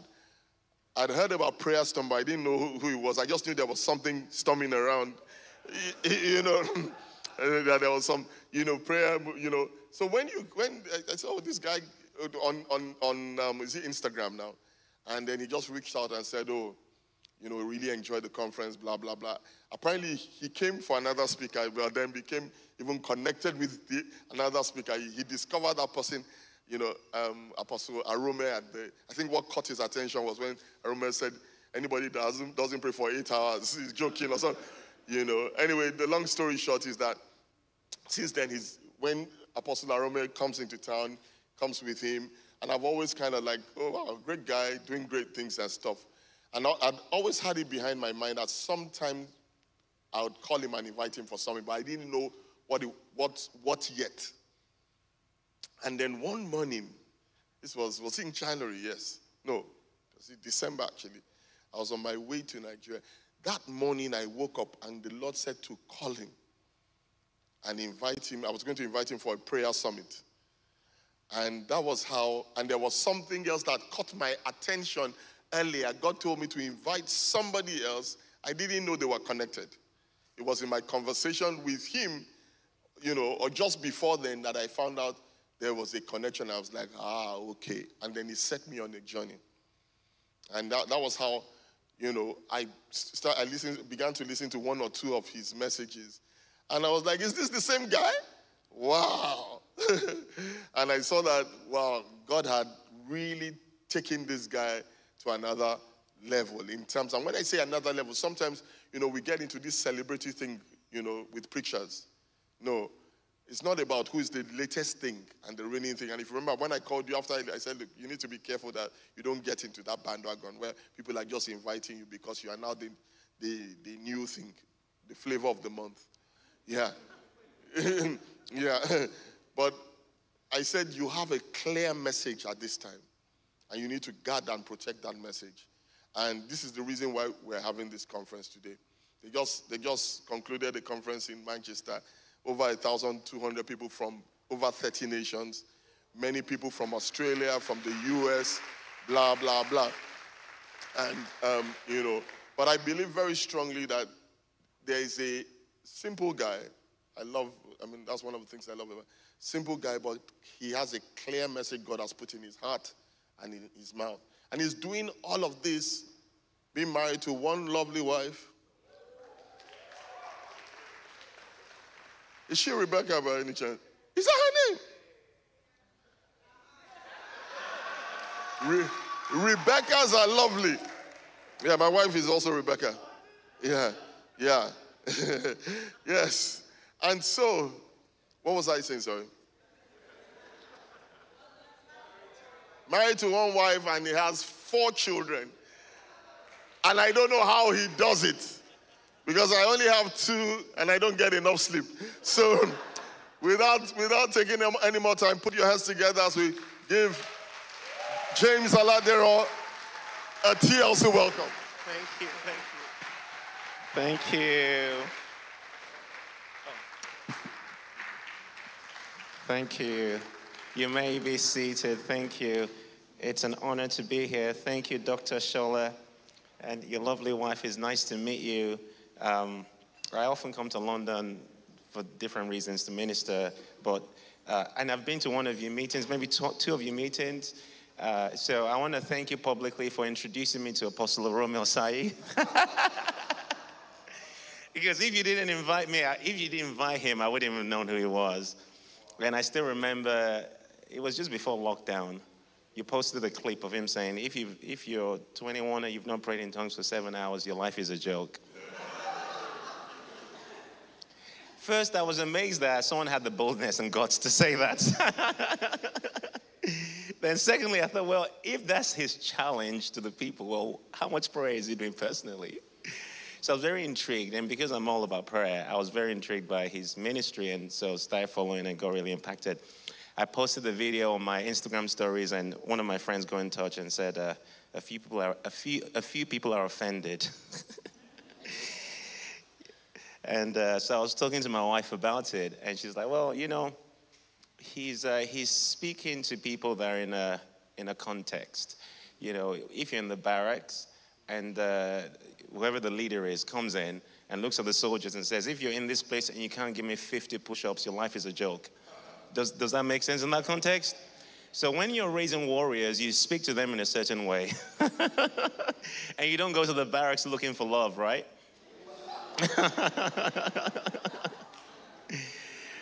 So I want to thank you for introducing me to him. He's been a great blessing in my life, and as he has been to many of you. I believe we're in a critical time in the body of Christ. The Lord is wanting to raise up an army. In fact, he is raising up an army. But the problem is, we cannot be an army if you're not a soldier. And with the way the church has been going for so long, you notice that a lot of the ministers that are carrying the word of the now of the Lord, they're very much about raising up believers to understand who they are and their capacity being enlarged in the spirit. And that's good, but that's also fighting with an old mindset, which is always coming to the man of power for the hour to receive the blessing. And it's not that God doesn't raise men and women up, but we're in the day of the saints, where God is wanting you to arise in your own authority. Rise and lay hands on yourself. Rise and lay hands on your children. Rise and begin to speak the word and know that you are anointed as a believer. And so oftentimes when we put on events and conferences, lots of people want to talk and, ask lots of questions and lots of counseling and all these, even though I don't see myself as a, counselor in that way, I get to talk to lots of people, asking lots of things. And oftentimes I think to myself, if our discipleship was stronger, we wouldn't be having to have some of these conversations. If we were teaching people how to be real soldiers, we won't be having some of these conversations. And so I'm realizing that the 21st century church has become a nursery. The 21st century church has become a nursery where babies are being fed and not barracks where warriors are being bred. Babies want bottle, not battle. They want to be made to feel good. Pastor, lay hands on me, lay legs on me, make me happy. But God is wanting to raise up an army. And so if he's going to raise up an army, he's going to train that army. He's going to train those soldiers. And so many of you are going through battles, but you have no idea that the personal battles you're dealing with, they're preparation for kingdom battles. So he's training you. You're dealing with family issues. He's training you. God's greatest intercessors are often forged in the crucible of afflictions and tribulations. You're wanting to get out quickly, whereas he's wanting to make a warrior. It takes time for God to make someone. It doesn't just happen overnight. So stop trying to look for the shortcut. I know you want the man of God to lay hands on you and everything shift. Many of you have been to many meetings and hands have been laid on you and things haven't shifted. It's because God wants you to be the one shifting it. So the anointed man comes and does his thing and things happen and people get set free. But your own hasn't changed. And you've been to meeting after meeting after, it's because God is wanting you to navigate the realm. He's wanting to find the pathway in the spirit and get to that place where your breakthrough is, but not just for you. Now you've been there, you can also be used of God to raise other people and you become an asset. Many Christians are liabilities in the kingdom. You're just coming to get. God bless me, make me happy, give me a nice house, a nice car, nice family, and that's it. As far as God's agenda is concerned, there's nothing you're contributing to his agenda. You're just coming to suck and take and take and take. But when God needs people, you're nowhere to be found. God is wanting to raise up an army. Everyone say an army. You can't have an army when you don't have soldiers.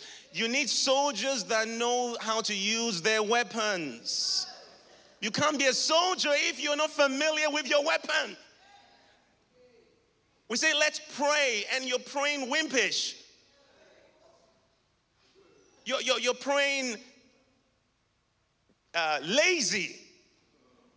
I pray with my son very often. In fact, this morning, prayed on the way to school. And there's sometimes when I'm praying, he gets distracted. Justice, your tongues are lazy. You're praying lazy tongues? We're at war. Wake up. Yes, Daddy. Yes, Daddy. I have no choice but to train my children to fight. Because we are at war.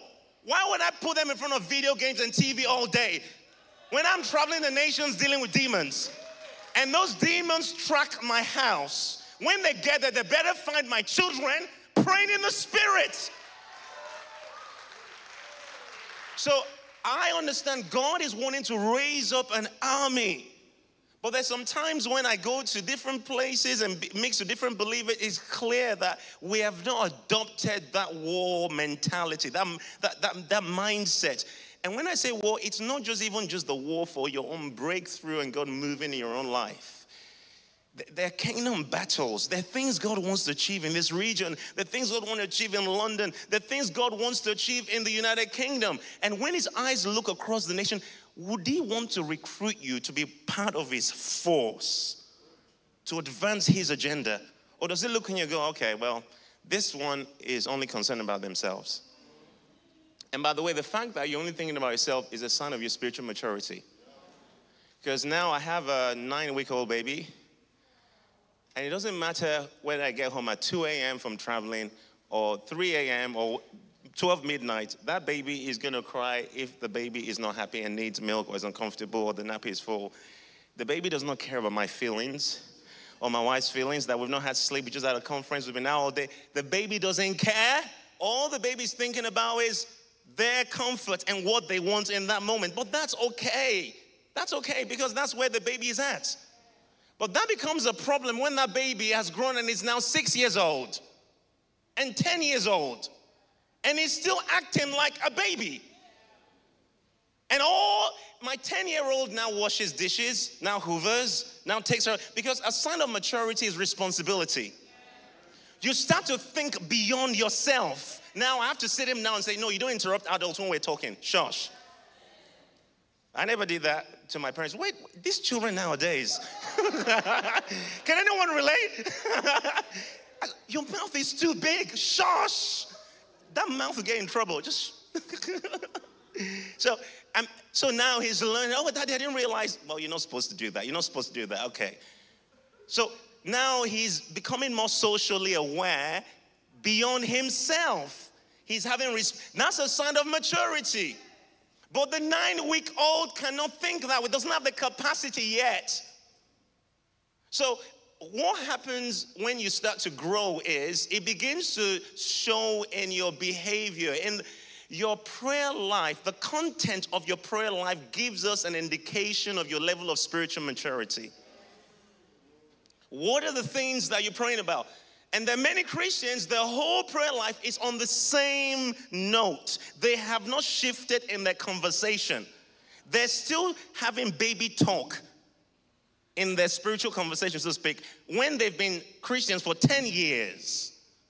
But God is wanting to raise up an army, so he's sometimes he's wanting to fast track and get you growing quickly, so he sends you some tribulations. And you prayed the same prayer when you were 2 months old as a Christian and God answered it. Now you're 6, 7 years, you pray the same prayer and God is nowhere to be found. Anyone knows what I'm talking about? You're praying the same thing, but you're not seeing the same result you used to see, because when you're a baby, he was quick to answer. Now you're maturing, he's wanting you to grow some muscle and start to learn how to fight. And so God is wanting to raise up an effective army that will not back out. Before I go into the scriptures, some Christians go to church and they say things like, you know what, Pastor, I've been coming here for so many, whatever it is, now I think I need to leave this church now because I'm not being fed. Anyone heard that before? Let this be the last time you ever hear that or say that. Because what do you mean you're not being fed? I've got a 4-year-old and she can feed herself. What do you mean you're not being fed? Have you lost your Bible? What do you mean you're not being fed? Have you lost your worship life? What do you mean you're not being fed? Have you lost your prayer life? You don't come to church to get a word from God. That's not all you come to church to do. In fact, I want to say you don't just come to church to get a word from God. You come to church to get confirmation of the word you were getting when you're at home. You're putting all the responsibility on the pastor to do everything. Maybe that's why some pastors are burnt out, because you're trying to live through them, and you need to arise and live your own life in God. Get in the word by yourself. Fast pray and seek God by yourself. And as you begin to grow, then God starts to open up your spiritual giftings. You start to become more an asset to the kingdom of God. I repeat, God is wanting to raise up an army. In this journey of God raising up an army, He will not be able to do that without the church. We are the people he wants to use. And so we need to have a revelation of the church. So I actually want to pick up from where Dr. Sola left, talking about the corporate unity of the church. God will not be able to achieve his purposes on the earth without the people of God, without us, the body of Christ. The first time the word church is used in scripture, in Matthew, Jesus says, I will build my church. The Greek word there is ecclesia. I will build my ecclesia. And then when we investigate what the ecclesia is, imagine Rome or the Romans conquer Manchester. They conquered Manchester in the war, but Manchester is a completely different place to Rome. So what they do is they gather a group of people called the ecclesia together, and they send that group of people to Manchester, and their job is to infiltrate the society to make Manchester look like Rome. Now, do you understand what the ecclesia does? So when Jesus said, I'll build my ecclesia, notice he didn't even say, I'll build my synagogue. That word ecclesia is a secular word. To the people he was speaking to, it was not the most common, the most similar word that makes us think of church like we think of when we hear the word church was not the word Jesus used to disciples, because he could have used, I'll build my synagogue, or I'll build my congregation.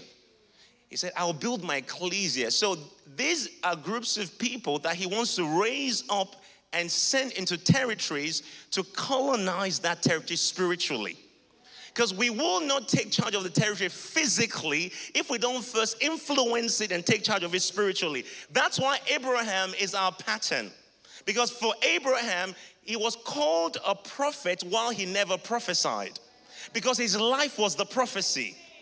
And you study his life and the way God led him, he took over the territory years, hundreds of years before his descendants physically possessed it. You know how we took hold of it? The altars. And each altar he built had a texture to it. It had something to it. And there's a lot of revelation in each of those altars. But that's not where we're going today. The point I'm trying to make is God is wanting to raise his ecclesia, his church, that understand who they are and understand how to wield his authority through them. One of the things we don't understand is the power of our, I said, well, let's go the corporate anointing. There's some things that God will not be able to do in a territory without the corporate body coming together. I don't care how anointed a man or woman of God is, no one person can take on a whole army. And so God does something through his body. We are the body of Christ. Mind you, we're not the body of Jesus. We are the body of what? So Christ speaks of the fullness of the anointing. The anointed one. So there's something that we can access together that we cannot access individually. And so when we start to understand that God is wanting to raise up an army and we begin to grow in our individual kind of walk with the Lord, in our calling, our growth inadvertently impacts the corporate anointing as well. Because when we all come together, you bring your supply, I bring my supply, and then we have an explosion. But sometimes the problem is we're looking for everything to happen on the platform. So, the man of God may come on fire, but you have come distracted. You've gone with all these other things. You've come with, you've been on Facebook and Instagram and Disney Plus for 6 hours and watched movies. And the other person over there has come with their own thing. And so everyone has come, but there is like a wet blanket in the spirit. So if you've come with no fire, and we want to ascend in the spirit, how many of us is going to be a lot of work? It's a lot easier when each person comes with their own fire and their own hunger. So the Lord is wanting to build an ecclesia made up of people who understand their identity in him. So now I want to go to Acts 2. Acts 2 is the scripture that Dr. Sola kind of made reference to. And by the way, he said so much. All the different things he said, they're all different sermons in themselves, the different points. Just so much was said in that short time. When the day of Pentecost had fully come, they were all with one accord in one place. They were all with one accord in one place. So let's say this way. They were all in one place. But they weren't just in one place. They were what? In one accord. Now, they had been together for several days. They had been praying. In fact, Jesus said to them, wait for the release of the Holy Spirit. They understood that to mean pray. He said, wait, but they interpreted that as prayer. So for several days, they were seeking the Lord.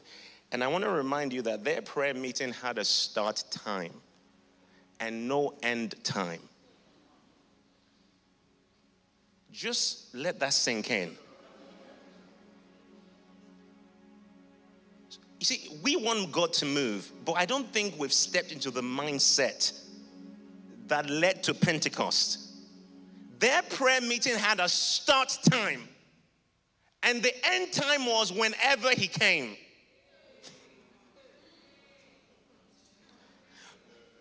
So they would have been praying together for 50 days if that was how long it took. It's a military mindset. It's a staying power, the ability to stay. How long can you pray without God showing up? Or are you so in a hurry that if you've prayed for 2 hours and He doesn't come, you give up? See, I know we preachers like to share stories of how God showed up for us, but sometimes I don't want to share some of my stories because it might discourage many people. You mean you pray for that long and nothing happened? You mean you spend those days and see, nothing happened in the natural that seemed spectacular to me. But I knew there were reconfigurations going on in the spirit. Even there, I didn't always feel it. So we need to understand the mindset of the warrior. The warrior goes into battle not thinking, you know what, if this gets difficult, I'm going to run back home. Warriors don't think that way. They go and they're ready to win the battle or die trying. There is no retreat. That's one of our sayings, a prayer song. No retreat and no surrender. It doesn't matter what the enemy throws at us. We're committed to this long term and we're going to keep going until, everyone say until. They were going to pray until. Their end time was until. Same thing with Elijah. The Lord spoke to Elijah and the Lord said to Elijah, I'm going to send the rain. You know what Elijah did not do? Elijah did not write a book about it. Elijah did not do, a public, maybe put something in the newspapers and get the word out. The Lord is going to send rain. He didn't release a word for the year. The rain is coming. Everyone lift your hands. The rain is coming. Amen. Elijah did not do that. He didn't release a declaration. In fact, let me just put that thought on pause. You know what happened in 1 Kings 17 where Elijah stood before Ahab and said, before the Lord God of Israel whom I stand, there shall be no rain? We think Elijah just said a declaration because 1 Kings 17 doesn't tell us the backstory to that. But James 5 tells us the backstory to that declaration. You know what James 5 says? Elijah was a man just like us and he prayed. 1 Kings 17 does not tell us he prayed. It just said he stood and spoke. So we want to copy the standing and speaking, but we don't want to do the homework. Are you with me? Elijah went on that mountaintop and the Lord had said to him, I'm going to send the rain. He didn't just go on the mountaintop and just release a faith declaration. Thank you, Lord, that the rain is coming. Amen. He put his head between his knees. Do you know what that posture is? It's a birthing posture. So if that's a birthing posture, that means Elijah conceived in the spirit. When you conceive, as I have found out from having 4 children, your appetite changes. Your appetite is now dependent on what you're carrying. What you're carrying on the inside starts to affect what you feed on. You cannot just listen to any preacher. You cannot just listen to any woman, man of, are you hearing me? If you've really conceived, there's certain type of messages that will oh, this is the reigning preacher right now. It's not resonating. Because it's not ministering to what you're carrying on the inside. Are you hearing me? So Elijah conceived in the spirit and he had to faithfully carry that seed full term. Which means it's possible to conceive and have spiritual abortions. Where you receive from heaven, but somehow you lose it. And you don't get to full term. Many Christians are quick to receive, but they're not faithful to carry all the way to full term. Elijah took that word to full term, and then it came to the birthing moment. See, Elijah received the prophetic word, and then he stepped on the mountaintop and now began to push. Once, twice, and he kept going. We know he did it 7 times, but imagine on the 6th time, nothing has happened. So now on the 6th time, you have a theological problem, and it's this: Lord, you said, and here I am, pushing in prayer, not casual praying, because many of us pray casual prayers. Can I announce to you, a casual approach to prayer produces casualties. Elijah was not praying casual prayers. He was groaning and birthing in the spirit. You tell me you're intense in prayer and I can't see it on your face. You need to update your face.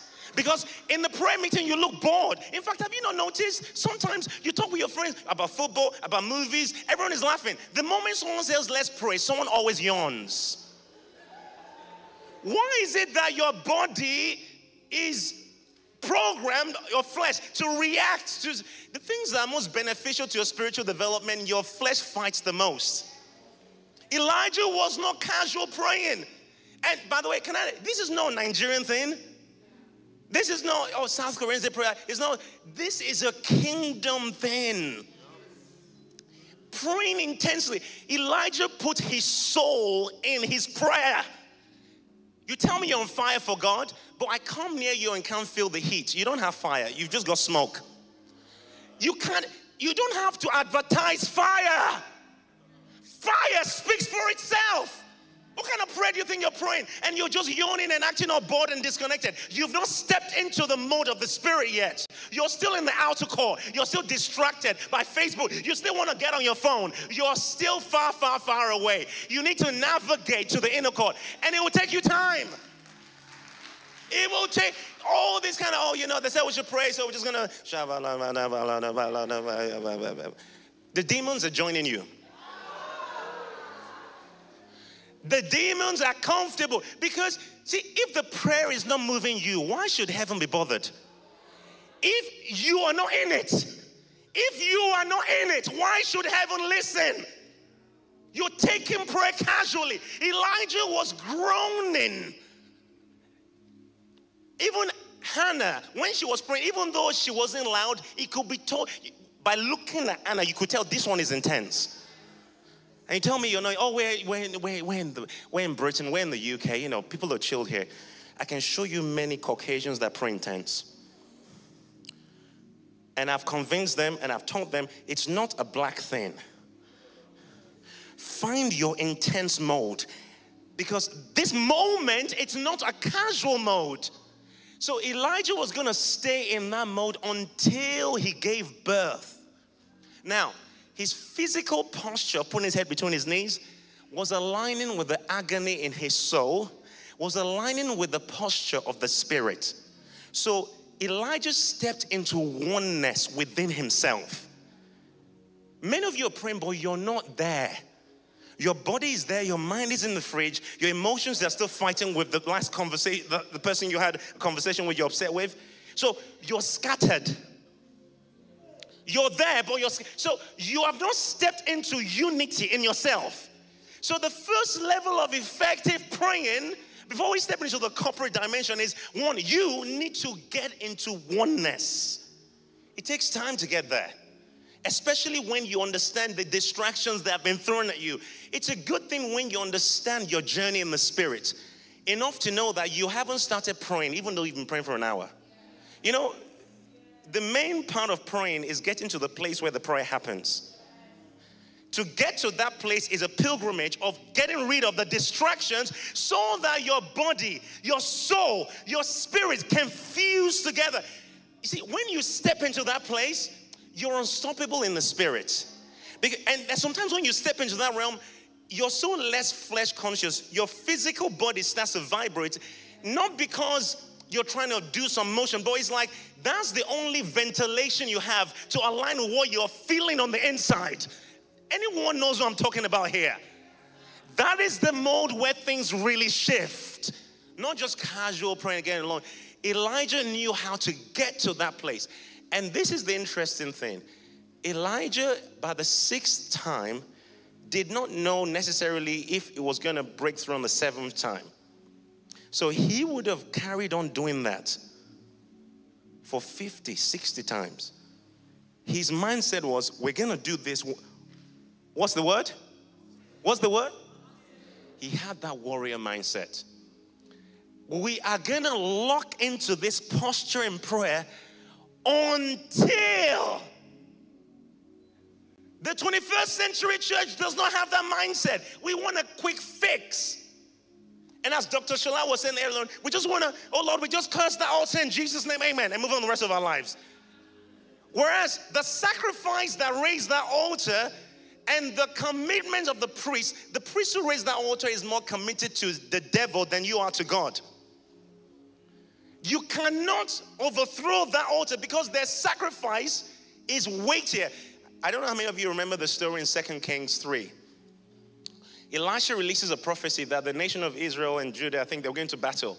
And it says they were going to win the battle. Elijah, the double portion prophet, said they were going to win. So, we believe the prophet, right? Well, they believe the prophet until they go on the battlefield. The enemy is losing, and the enemy takes out his firstborn son, who was in line to the throne. Anyone knows the story? He sacrifices his firstborn son, and he says there was great indignation against Israel. So the battle shifted, even though they had the prophecy. You know why?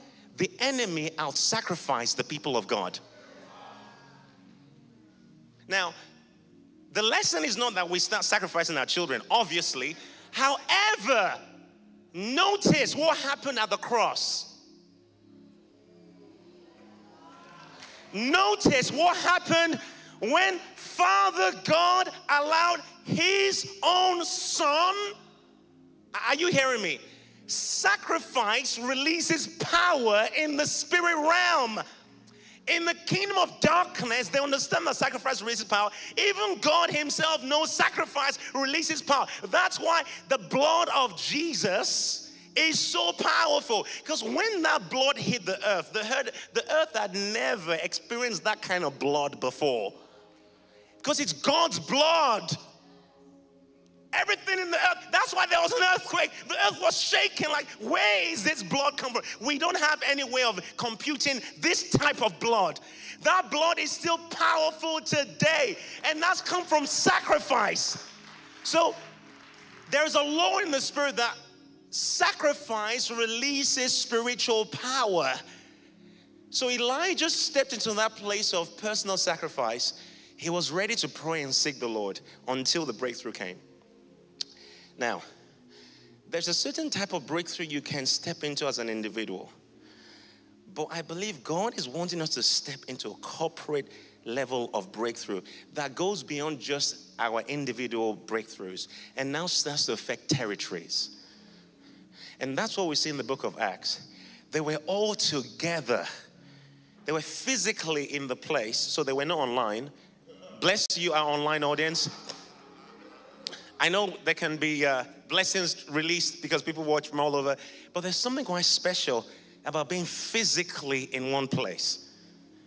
Then they were in one accord. Everyone say accord. So this is where it gets interesting. So I'm going to use my keyboard player as an example because I do play the keyboard. Can you play me the chord C?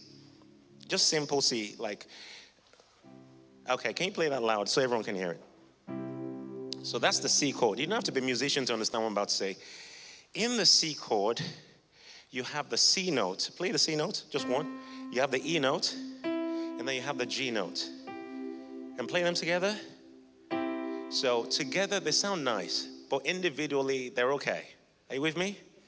Each note on that keyboard has a unique frequency. Each note on that keyboard has a unique frequency. So now, to produce a chord is the combination of more than just one note. So 2, 3, 4 notes. Are you with me? So when he plays that one note, you're just experiencing one person's anointing. Play the chord. So now you experience a combination of several notes together. Now, play the C chord, but maybe with the bass and just a bit nicer. Okay. That is the same chord, but he's added other combinations to it. They are all wanting to achieve one purpose, which is harmony. Are you hearing me? Because they want to get to harmony, each note has to be rightly aligned next to the other one. So the C note is not intimidated by the G note. The C note is not crying out, Lord, why didn't you make me sound like the G? The Enoch's like, Lord, he's not crying out to God saying, Lord, why is my frequency different to theirs? Why do they have long hair and I only have short hair? Why do they sound so good when they pray and I can't even string a nice sentence together? Are you hearing me? Yes, so when he plays that chord, what you receive and what you hear is harmony. Harmony is a picture of unity. Because each note is secure in its identity. Unity is not uniformity. We're not all the same. In unity, there's a revelation of identity. Because each individual has security in who they are in God. So because I know God on my own and I'm a soldier, and I can pray without you being there. I have a walk with God. He's dealt with me. He's dealing with me. And I have this thing going on. When I come with you, I am not intimidated that you manifest something different to me. In the earlier days, I used to get invited to preach in places, and sometimes African meetings. They'll have 4 preachers, 5 preachers. I'm like, why do they have 5 preachers at this meeting? And maybe they put me as number 4. By the time the first 2 people have preached, I'm like, Lord, I have nothing else to say. They should not have ever invited me here. You know why? Because by them manifesting their anointing, I was intimidated, and them manifesting their anointing shut me down. Because I had not discovered who I really was in God. So them displaying them made me feel like I was nothing in God. But when you truly start to discover God for yourself, listen, you're going to be so happy to be you. It doesn't matter how amazing a preacher is, how amazing a singer is, how amazing a keyboard player is. Like, when you step into who God's made you, you're so happy. I don't want to be anyone else. And at times, I listen back to my own preach and I jump up and I'm like, oh my goodness. My wife would tell you, I'm like, my God. Not because I think I'm a great preacher, but because even I am amazed.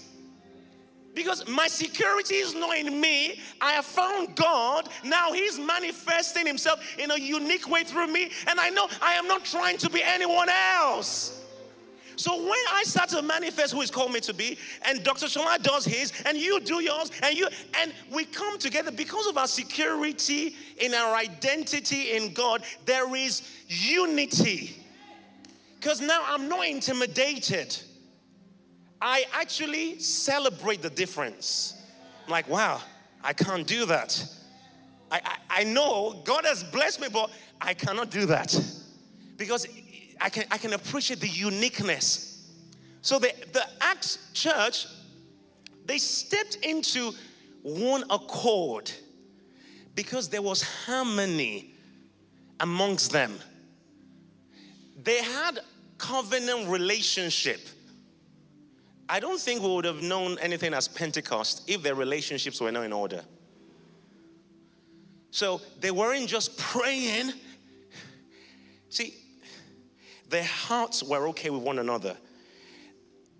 When I pray with people, I often like to check that my heart is okay with them. I don't mean that they sound good and I sound good and they said amen to my prayer and I said amen to them. You could say amen to each other's prayers, but you're not together. You could be like, just like Dr. Sola kind of illustrated, you could be saying amen to someone's prayers, but your heart is throwing daggers at them. And this is one of the problems in the church. We don't understand our corporate anointing and its potential to dismantle the works of darkness in regions. And so the enemy easily infiltrates our ranks with offenses, competition, envy, jealousy, unforgiveness. And so when we come together, we may be in the same room, but we're not in one accord. In fact, we may even be praying fervently. Listen to this. The constitution of your community is more important than the fervency of your prayers. The constitution of your community as the ecclesia what each member of that ecclesia buys into as part of the covenant, what we agree to be part of this. That constitution is more important than how fervent you all pray. Because you can pray fervently, but if you don't have harmony, your authority is neutralized and you achieve nothing in the spirit. And the enemy is not scared because you're praying fervently. He's scared of you coming together at a heart level where my heart is okay with your heart. Your heart is okay with my heart. And then we come together and fuse together and begin to pray fervently. That's exactly what the devil doesn't want. So you notice when prayer groups start to get intense, oftentimes the enemy sows discord.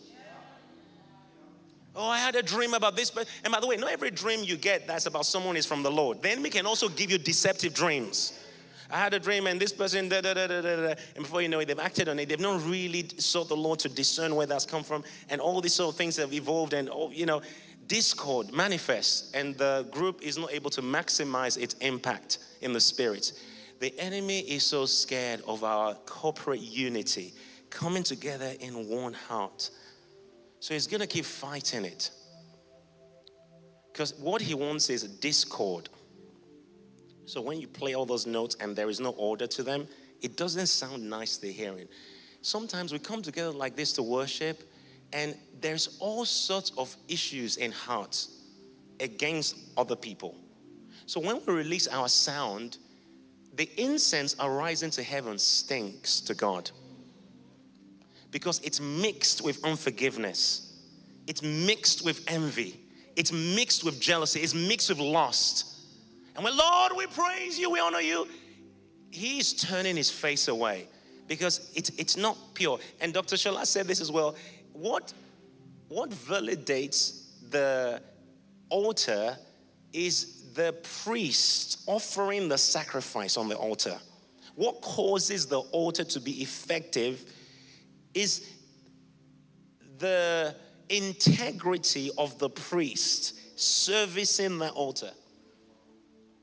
Your alignment with God, your heart alignment with God. Listen, there are times I know I can't pray because I've just had a disagreement with my wife. I don't know how some people think they can just have a disagreement and then just ascend. I don't know where you're ascending to, but it's not the throne of God. In fact, after that disagreement, I know I've probably just added another 30 to an hour, 30 minutes to an hour to kind of recover from, apologize again. And I love that God has wired me in such a way that if things are not okay relationally, I can't function. I love that I'm wired, because it's like I'm shut down if we're not okay. So we always have to be okay, which means I value relational connections. So on my team, on my staff team, I'm saying to them, listen, I know I'm the boss, but listen, we're a spiritual ministry, so we got to learn to expose and deal with issues as they come up. So we're going to give no room to the enemy, no room whatsoever. What tends to happen in church is one person gets offended by something someone else has done. And Matthew 18, the scripture was quoted. If your brother sins against you, the scripture says you go to them. It didn't say you go to other people, which is what most people do. So, say I offend you. What tends to happen is the person that's offended will go to other people. Oh, you won't believe what they did. They did this. So let's just make, I don't know if the cameras can see me. Let's have an illustration. Let's say my brother here, let's say I offend him, okay? And he doesn't come to me, but he goes to you and tells you what's happened. And then he goes to you and tells you what's happened. He goes to you and tells you what's happened. What he's done is he's sown seeds. Now, when seeds are sown, they disappear for a while. So, maybe I then have a conversation with him and we resolve the issue. Have you noticed, most likely, he's not going to go to you and tell you it's okay. Go to you, it's okay. Go to you, it's okay. So, we may have resolved, but those seeds have been sown. So 6 months down the line, I do something faintly similar to something he said. It waters that seed quickly. There's now a manifestation in your emotions against me because of what he said to you. So now you realize you have something you feel. Then you start chatting with him sometime after church. Okay? And then I come up in the conversation. And then before you realize it, you're like, oh yeah, I felt the same thing. Now you've created a stronghold. Because you have an evil emotion towards me, you have an evil feeling towards me, and so by that conversation, you create a bonding in the spirit, and that becomes a landing strip for the enemy to release curses against me. Because now your authority as the believer is being hijacked by the devil to use against me. Are you? I remember once I was in a prayer meeting kind of setting. There was leaders in the city had gathered. A friend of mine had put this meeting on. And, I have a good relationship with him, but, it's not like we speak every day. After the meeting, I was leaving. And so he was greeting people at the door. And I greeted him at the door. And, some of us prayer people are very sensitive. So, to me, it felt like he was being weird. I was like, is everything okay? In my head, I'm like, why is he acting a bit weird? Is everything? So I left the meeting feeling, what's going on? Like, something is just not right. Like, I don't know, maybe he's upset with me, or maybe, so I'm trying to just think this through. So I'm driving to somewhere, I don't know where, and I thought to myself, you know what? I'm going to deal with this right now. I'm not going to let these thoughts carry on. I'm going to call him. Hey, are you okay? Yes, I'm fine. It was a great meeting, wasn't it? Yes, it was a great meeting. I said, listen, this may just be me. But when I was leaving the meeting, I felt like that short interaction we had was just a bit awkward. And I left feeling like maybe there's something wrong. Is everything okay? You know what he said? James, I am just a socially awkward person. So whatever you are feeling, nothing is wrong. It's just I can be socially awkward. How many realize? If I did not have that conversation, and then I went into another meeting and some leader mentions this guy, I'm like, oh yeah, I remember. Are you with me? So now, you remember what it says about we do not wrestle against flesh and blood? So what's that scripture in Corinthians? It talks about, imaginations and thoughts. Strongholds start to form in my mind, and the enemy starts to work on me. And I don't even realize I'm submitting to the lies of the enemy. Because I never had the courage to just talk to the brother face to face. How many Christians are talking behind each other's back and I've not bothered to go to the person? Hey, I might be wrong, but I am feeling this. Can we just that principle alone is shutting down many churches. We're praying fervently, but we're going nowhere in the spirit because our authority has been neutralized because of the discord in our midst. So you need to have an agreement. And part of my agreement with my team is we have zero tolerance for strife. Zero tolerance for strife. That's not to say I'm not going to offend you. Because any married couple here knows the closer you get, they were nice and you knew them from afar, you were dating and you're engaging.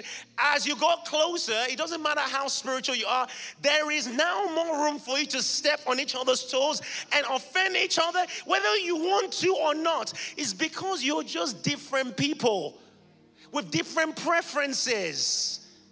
My wife likes to squeeze the toothpaste from the middle. I like to squeeze it from the bottom. It's a preference. It's not spiritual. It's a preference. So if that situation is not handled properly, we could end up in a disagreement about how the toothpaste should be handled. Are you with me? It's not a spiritual thing. It's just a natural, it's just a conversation. I prefer it this way. You prefer it that way. Now, if we don't handle that situation properly, demons will get involved. A natural preference difference becomes now a landing strip for demonic activity because there was no maturity to learn how to discern, okay, this is just a matter of preference. Okay, let's just resolve this and give the enemy no room. You can do you, I'll do me. In fact, let's get 2 different toothpastes. This is mine, that is yours. Because I want to preserve unity. I have zero tolerance for strife. I'm not saying I expect us not to offend each other. I know I am human. You are human too. It means you have, you're not perfect. So the closer we get to you, the more we're going to see your imperfections. So we need to give grace to each other as we walk closely with each other, to know that we are not perfect. So give room for things to come up and then have a way to resolve them in a way that it does not affect the corporate unity. Because if it does, then the corporate ranking in the spirit drops. And our shouting and prayer and we want to take over, we want God to move, it's now ineffective because we are not really, our hearts are not okay with each other. We may be praying the same prayer, but our hearts are not okay with one another. So, love covers. That's true. So there are times when my brother could offend me. I hope I'm not prophesying here. So we've not really met before. I love your music though. That seems some years ago. If my brother offends me in a certain way, and I kind of take some time to reflect, and I go, actually, it didn't really offend me. I was just triggered because of my baggage. Now I'm self-aware. He did something, but I don't think he meant it in the way he did. So I'm like, you know what, Lord? I need you to heal me from the issues I have with church leaders from my previous church. It's not him. It's just I'm reacting to something he did that just reminded me of some wounds from the past.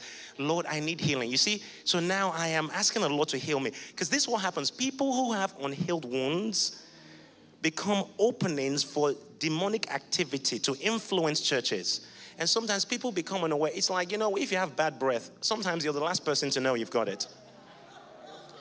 Everyone feels the impact apart from you.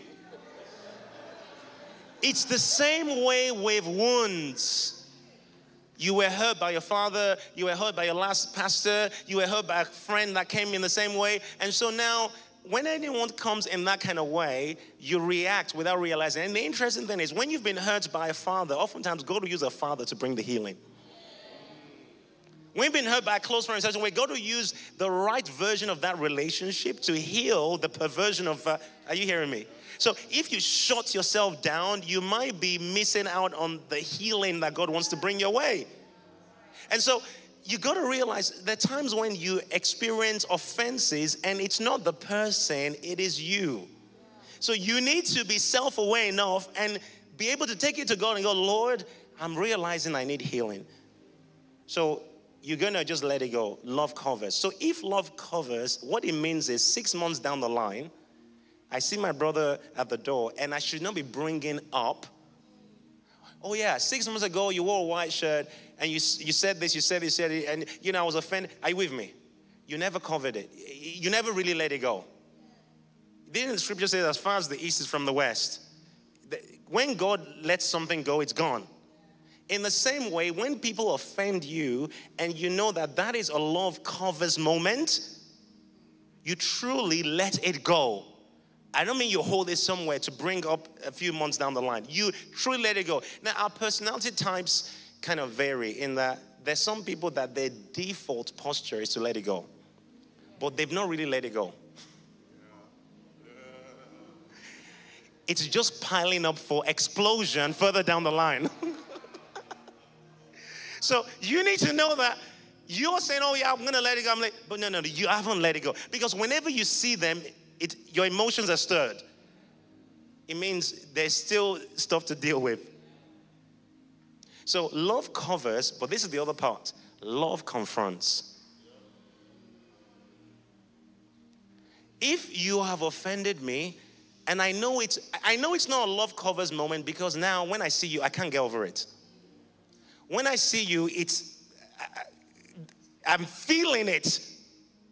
So I cannot just go, I'm just going to let this go. I'm just going to talk to God about it and let it. No. We need to now resolve it. Are you with me?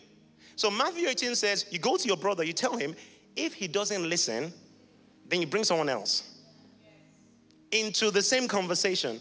If they don't listen and there's no result, you tell it to the church. I don't know if the church generally has actually ever followed that principle. Because there's also a final step. Do you know what the final step is? If he doesn't listen, you have to treat that person like a heathen. You know what that means? They cannot be part of the congregation anymore. Why is it that strict? Think about it. It's because that person is going to affect the corporate unity and the harmony in the room. If someone is preaching and you have an evil emotion towards them, like when I'm speaking, if you have a bad feeling towards me, I don't have to know it, but I can feel it. Because from that emotion, the enemy can use you to be releasing curses at me as I'm speaking. So I could be speaking and battling resistance. Because there are people in the room that feel evil towards me. And they're looking at me, but their hearts are not really. So the enemy uses that open door to strike. Are you hearing me? So without you realizing it, you can become an agent or you're a double agent.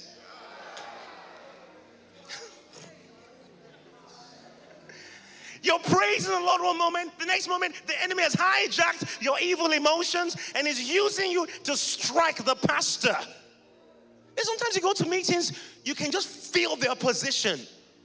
You can feel the resistance. It's because people's hearts are pushing. And now, whoever is ministering has a lot to battle through to break through into that. Because the people's hearts are not there. I'm telling you, church, we can talk about prayer all day, but if we don't understand this principle of walking in harmony, our effectiveness is neutralized. But this is what heaven is wanting. He's wanting to raise up an army that will not back out. An army that understands their position on the wall. An army that knows how to advance collectively together. There is no other way for the church.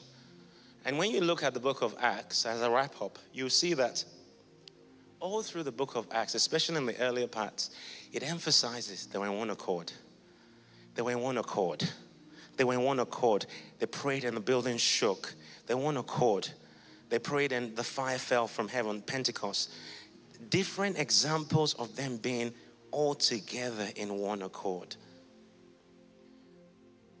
Church, when we begin to step into this reality, the power and the authority that starts to manifest in our meetings will be way beyond just the anointing of a person.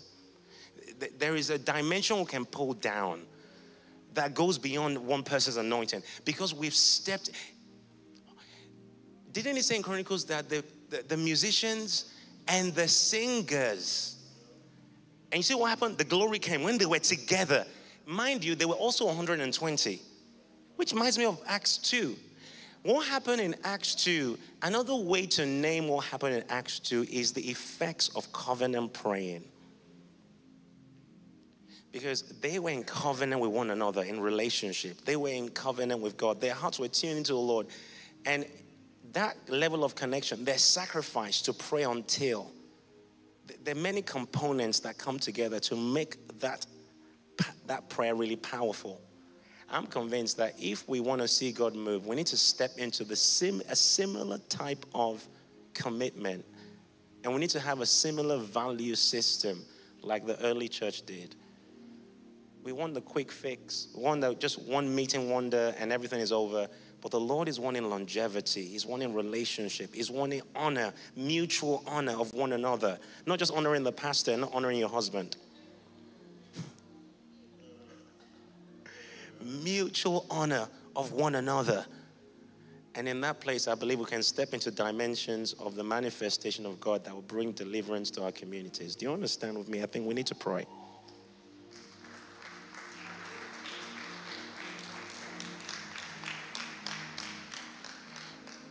Before I came up, I was just reflecting on an experience I had in London some years ago. And before we pray about unity, I think we're going to pray about this, and then we're going to pray into, the unity thing. I was speaking at a church here in London. It was a big meeting, and I stayed in a hotel room. And when I got to that hotel room, after praying and going to sleep, I had an experience where a certain spirit visited me in that hotel room. Long story short, I knew it was Jezebel. And in the dream, I released the fire of God against this spirit. And it disintegrated in front of me. And then I woke up and I knew that something significant had just happened because of what happened next in the meeting after that experience. Why am I sharing that? Because I believe there's some of you in this room that have been tormented in your dreams. And the enemy has been coming to manipulate, to intimidate you in the dreams. But you cannot release the fire of God against the enemy in your dreams if you're not, while you're awake, walking in that fire. The fervency of your spirit while you're asleep is determined by the fervency of your spirit while you're awake.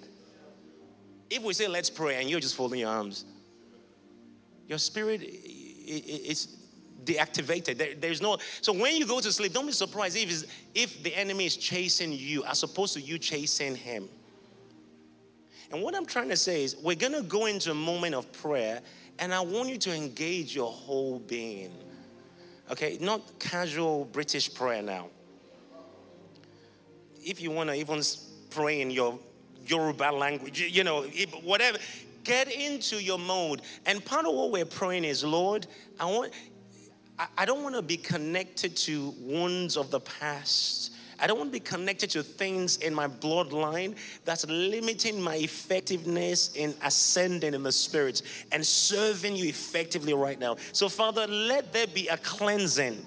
Let there be a purging. Let there be a healing of every residue from the past, residue of hurts, residue of pain, residue of wrong ideologies, strongholds in my mind, lies that I have believed as truth, deception that is camouflaging itself as truth, that which is functioning unchallenged in my life. Right now, I say, let there be light. I expose it to you. I turn away from perversion. I turn away from deception. I turn away from manipulations of the enemy. No more. No more.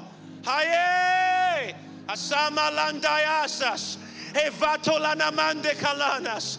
Eviosis, Imanda Catalana Mandus, Ibailo Civi Catalanes, Ebaya, cleanse my soul from every contamination, purge my soul from every offense, from every bitterness. I repent of unforgiveness. I repent, purge my soul. Aleos, imando navalas, avalana manda lehayas, evayas, aye. Don't stop, come on.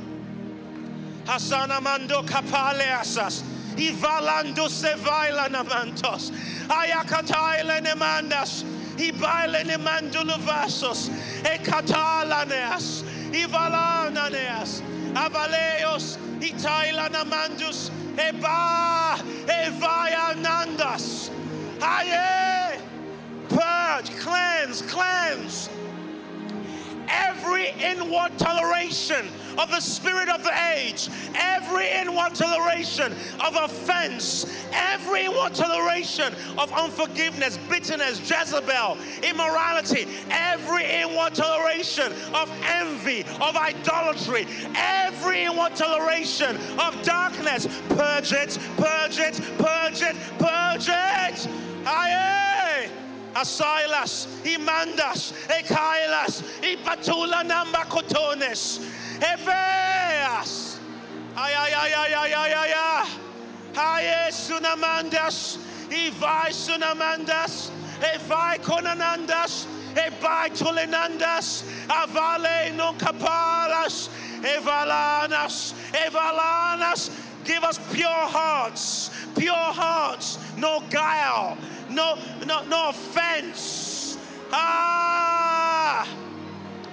Spirit of God, we welcome your cleansing by the blood of Jesus. We welcome your decontamination of our soul. Aye. Aye. Ah. Jesus. As we're praying, I feel like there's some people here. What you're dealing with in your body as sickness is connected to unforgiveness. Let it go. The Lord wants to heal you as you let go of that unforgiveness. Forgiving them is not condoning what they did. Release that emotion to the Lord. Lord, I choose to forgive. I choose to let go. What was done was not right. It was not just. It was an act of injustice. But the Lord is wanting to heal you as you forgive and you let go. Yes, Lord. Ha la na na sekos. Havale susana manakatos. Hibalana mantos. Jesus. Jesus. Jesus.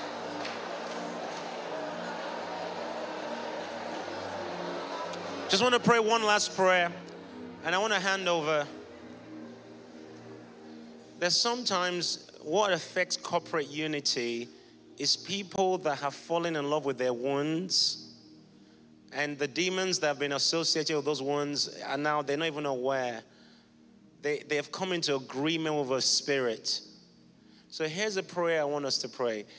Any agreement I've come into with any other spirit, knowingly or unknowingly, the spirits that do not represent the agenda of heaven, let those agreements and soul ties be broken now.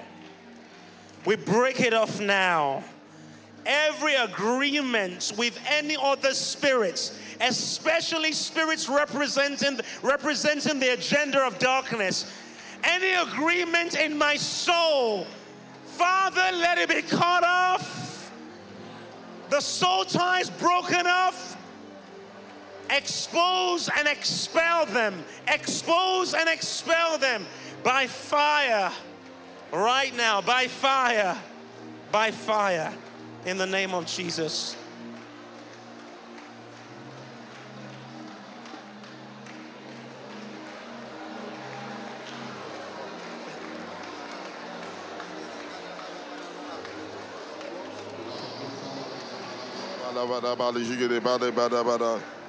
Mantoro boro boro boro boro boro boro boro. Mantoro boro bara bara bara. Mesuto kere bara bara bara bara bara shigede. Jegede bara bara bara bara. Jede ba robo robo robo robo. Mantara bara. Jegede badi gide badi. Jegede badi gide badi. Jegede badi gide badi. Jegede badi gide badi. Jegede badi gide badi gide badi. Jegede badi gide badi. Jegede badi gide badi gide badi. Jegede bada bada bada. Zoto boro boro boro boro boro. In Jesus' mighty name we pray. Amen. You know, as James was mentioning, I mean,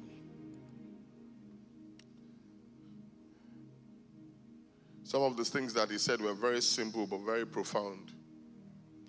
Very simple but very profound. And when I say the profundity of the thing is not so much in, you know, when, as the person, it's when it is relevant. When it is relevant. Let me. I don't, how can I explain this? What God was showing me, even as he was talking, is that, you know, it's almost like as though the things that we want to see happen in our lives, they are actually right next to us. But when the Bible says that your prayers may not be hindered, it means that, remember 21 days of Daniel's prayer, and the guy was there, and the angel was stuck until his own was about consistency. But many of us, our prayers are hindered by the offense, by the issues, And I will just use a little one example so that we can use that to pray. We're going to spend the next 10 or so 15 minutes to pray these things through, because for somebody, as we just pray these prayers, you're going to begin to see the answers come. Because the angels have been sent. It's only that they've been hindered. You'll be amazed. Some of you, you don't know, God's actually sent you to a church for a purpose. And you are there, but that purpose is not fulfilled because there's an offense you brought there. I don't know if this is making sense. There's a, I'll give an example. So remember the example I gave about the lady, the sacrifice and the kotonu. Her husband had actually brought her from another church. She was, very involved in that church. So she wasn't, she came to this church because her husband said she should come. And she'd been coming for weeks, and, she wasn't really, now, this is not really my church. This is not really my church. The long story short is that I asked myself, when was the day that God opened my eyes to see the issue concerning her life, where the sacrifice was made? It was when her heart was in agreement with this church. And I'm not using this to try to preach a doctrine about the church. Does that make sense? I'm using that to say that there was just something going on in her heart. Does that make sense? But the moment she connected, I said, this is my pastor. Now, this is somebody coming from another church which is legitimate. Now, can you imagine something happened, the pastor said something, he said, the pastor spoke about me there. Or, it sounded like the other. Do you understand? And you are offended at something. You know what? You may not tell the pastor that, but you are disconnected. Is this making sense? And it's not even just about, he said, it's not just about the pastoral relationship. We are supposed to draw life from each other. There is something about offense that dismantles, for want of a better word, the real track that God is using to bring your blessing to you. So I want us to pray, honestly, and if this is the only prayer I will pray, I'm telling you, you are going to begin to see certain things fall in place. There are some of you, it is an offense against your parent.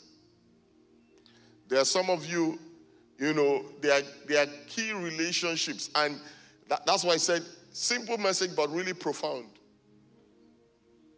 Simple message but really profound. You gave the example of you went to preach somewhere. How many times have we made assumptions that, that person walked past, this is what they are thinking, and all of that stuff. And so I want you to spend the first few minutes of this prayer scanning your mind about people you've already put in boxes. Especially the people who are, so if it is the bus driver, do you understand what I mean? I don't like the look on his face. When next he comes, just don't get into his bus. That's it. But there are some people, if it's the Uber driver, when he comes and you find out, just don't. But there's people who you have to deal with on a regular basis. Is this making sense? And listen to this. The enemy's strategy is to ensure that you don't enter into the fullness of God. And so I want you to pray. The first prayer is a scanning prayer, where you're going to begin, Lord, who has offended me? Who am I offended? So can you do that? And it is a hindrance. It is a hindrance. Lord, help me, help me, help me. How do I deal with it? How do I address it? Do I need to talk to them? Mantorobara satakata.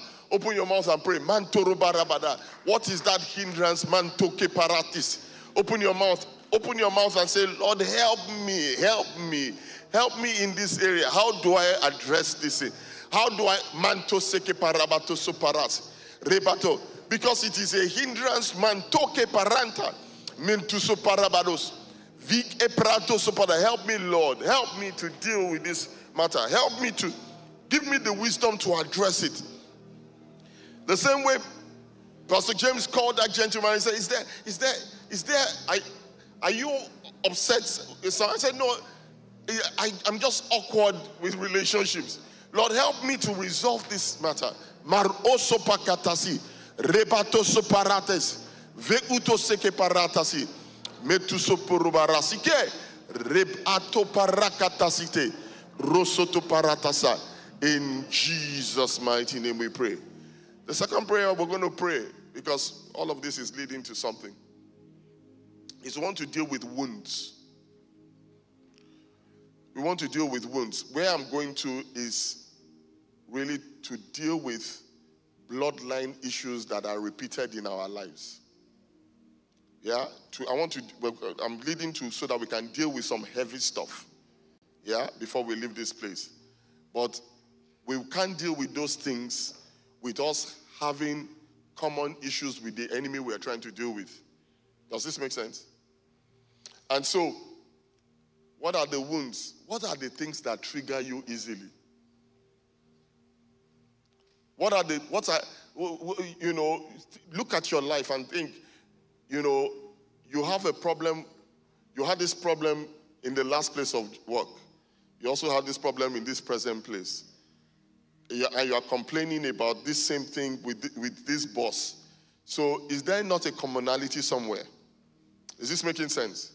You had this issue with this sister. Now you're having this issue with this sister.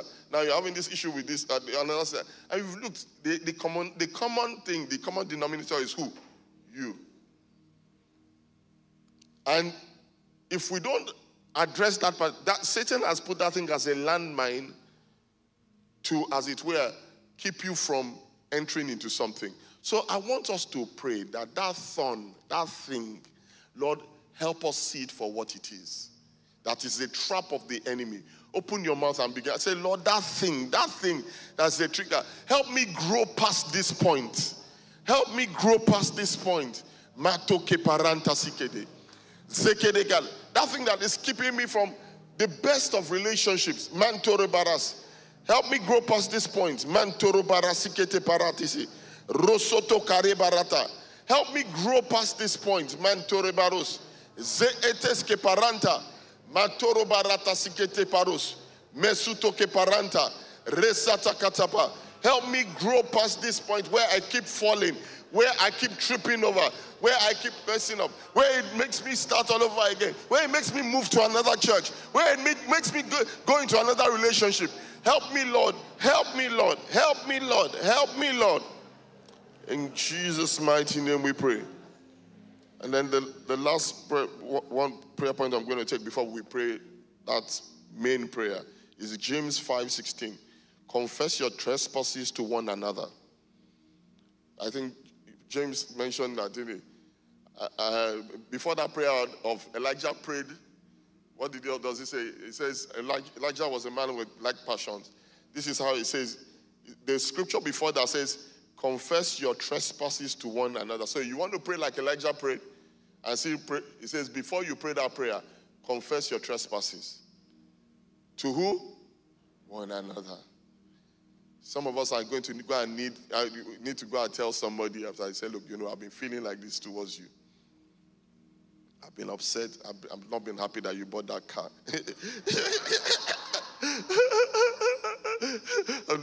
No, of course I'm not. But you know what I mean. Yeah. I mean, some of us need to, I've not been happy with you. Does this make sense? It says, or you confess that I'm the one that said those bad things about you. I'm the one that so. And, I actually stole your that kind of thing. I believe something is going to happen after. It says, confess your trespasses to one another and do what? Pray for one another. Tell somebody, it says, confess your trespass first. Before we start praying for one another. Before you start holding my hand in agreement, what have you done? Hallelujah. What have you said? And then he says, and then that you may be what? Healed. Which means when we don't do this, some of us may remain sick. God forbid. Then he says, then the effective fervent prayer of the righteous man avails much. Father, Lord, give me the grace after this meeting to begin to actually now begin to tell people the honest things in my heart. To help to speak the truth in love. Can we say this prayer? Can we say this prayer before we start praying the dangerous prayers that are going to shift things? Father, Lord, help, have mercy. Lord, help me say the truth about how I feel or how I felt, and let the other person be able to actually speak and say, I didn't mean this. I actually didn't feel this. And so that the devil does not take the last glory. Rabatoso pakata sikete. Rosotoko parata sikete. Zek eporotoso parata kata. Zik eparanta katepa. In the mighty name of Jesus. Are you sure you prayed all these prayers sincerely? You're sure? You're sure? You're sure? Okay, because we are now going to pray. We are now going to pray. You see, the prayers we just prayed weaken demonic strongholds. And if you don't, that's why sometimes when we do deliverance, the deliverance doesn't happen. Why? Because the demon says that, well, she still has this. He still has that. Okay? So, I am assuming you did it well. So we're going to pray. Lift up your right hand wherever you are. Because after tonight's meeting, your prayers are going to be different. Your prayers are going to avail much. Making much power available. Tremendous in its working. Lift up your right hand. Say, in the name of Jesus, I decree and declare, I am born again. I am blood washed because I believe and confess that Jesus Christ came to die for me. He took my place of sin that I may become righteous. He took the curse upon me that I may become blessed. He was crucified. He died, was buried, rose again on the third day. Now he sits at the right hand of the Father, making intercession for me. I believe and confess that when he was crucified, died, buried, raised again, I was crucified with him. I died with him. I rose again with him. Now I am seated at the right hand of the Father, where I also make intercession. I decree and declare, no demonic power in hell or on earth has dominion over me. Jesus Christ disarmed principalities and powers and made a public spectacle of them on the cross. Therefore, I decree and declare every bloodline curse, every bloodline iniquity, every bloodline infirmity, I decree and declare it is finished. Your power is neutralized. Whomsoever the Son sets free is free indeed. In the name of Jesus, I dislodge witchcraft, I dislodge divination, I dislodge every curse, every bloodline iniquity trying to perpetuate itself in my bloodline, in my life, every strong man trying to oppress me from any evil altar. In the name of Jesus, I decree and declare, I am free. I am free. I am free. Open your mouth and begin to pray. Mantoro bada bada bada.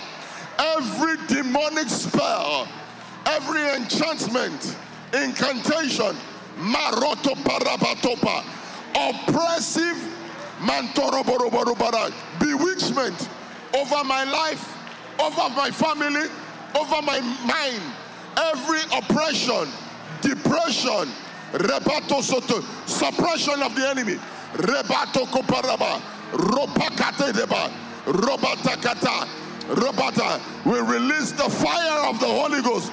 Manto Robada, Merosoto para, Rekato Parabados, Rata Sakata, Ropataka, Rebato Poro, Mentorobos, Jekeba, Mantorobo, Mesuto para, Jekeba, Jekede,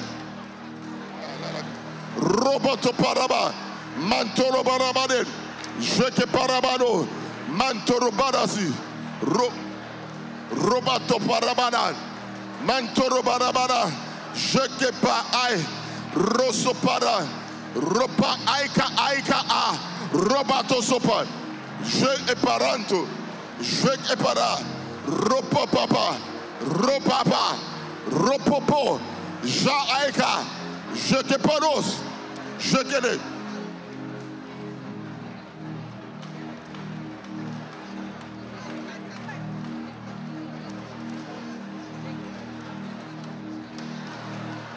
Ropopopa. Ropopopana. Zopopa katasi. Zoporoporopo. Rekapato para. Ratakahai.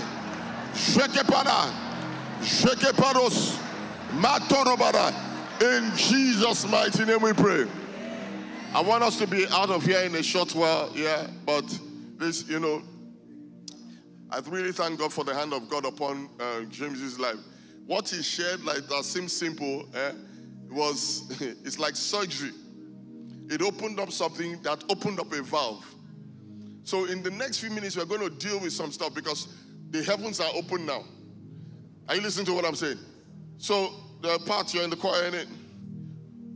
As we were praying now, I don't know what it is you said in your prayers, but he opened up something into your family. And the Lord said, there is a siege against your family, a demonic siege against your family. See, as we're praying for her, we can't prophesy to everybody, but hold on, you can't prophesy to everybody, but stay in the same spirit of prayer. But the issue is that when God is speaking to one, it means that is what he's addressing. Does that make sense? There's a demonic siege against your family, yeah, that has come against your family. And the plot and the plan is to take one out, take another one out, Now, what will surprise you is that there is something that in your family, your bloodline, that is coming for supposed someone. And the Lord said, pray that this thing doesn't touch somebody in your family, when they turn 17. How many people in your family? Children? We're 3. How old is the first? Who's the first? I'm the first. Who's the second? My brother. How old? He is 23. How old is? My sister, she's 16, going on 17 this year. How old? 16. When will she be 17? December. So how many months to go? About 9 months to go. Now, what I'm saying is that if the Spirit of God revealed that to me and it wasn't revealed by man, how many of you know the Spirit of God is here and he's active? So we're using her as a point of contact and for you as well. Now, and we're doing this in a few minutes. So it's not about her. It is about what God is doing here. You are praying for your family and members of your family. Any hex, any plot, anything that this year that the enemy is trying to orchestrate to manifest itself. Open your mouth and begin to pray. Resata. Release bitterness. Rekapatoso paraba. Shekeparos. Rebatoso paraba. Shekedeba. Robert.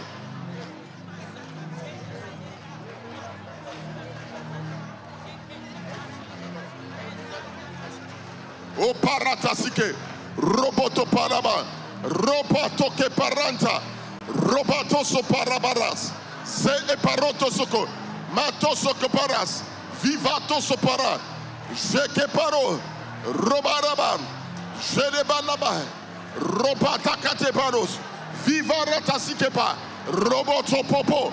Pa pa pa pa pa pa pa. Pa pa pa rekatatise. Roboto parabados. Repato sopara. Ranta katatasi. Va aiparotoso. Zotopada. In Jesus' mighty name we pray. Amen. Yeah, the next prayer we're going to pray, we'll have a few minutes. You know, when we teach about altars, we talk about that altars are like landing strips. You know what a landing strip is? When a plane, if a plane wants to land, if it can't find a landing strip, it will move. I remember we were coming back, was it you and I, from Ukraine, City Airport.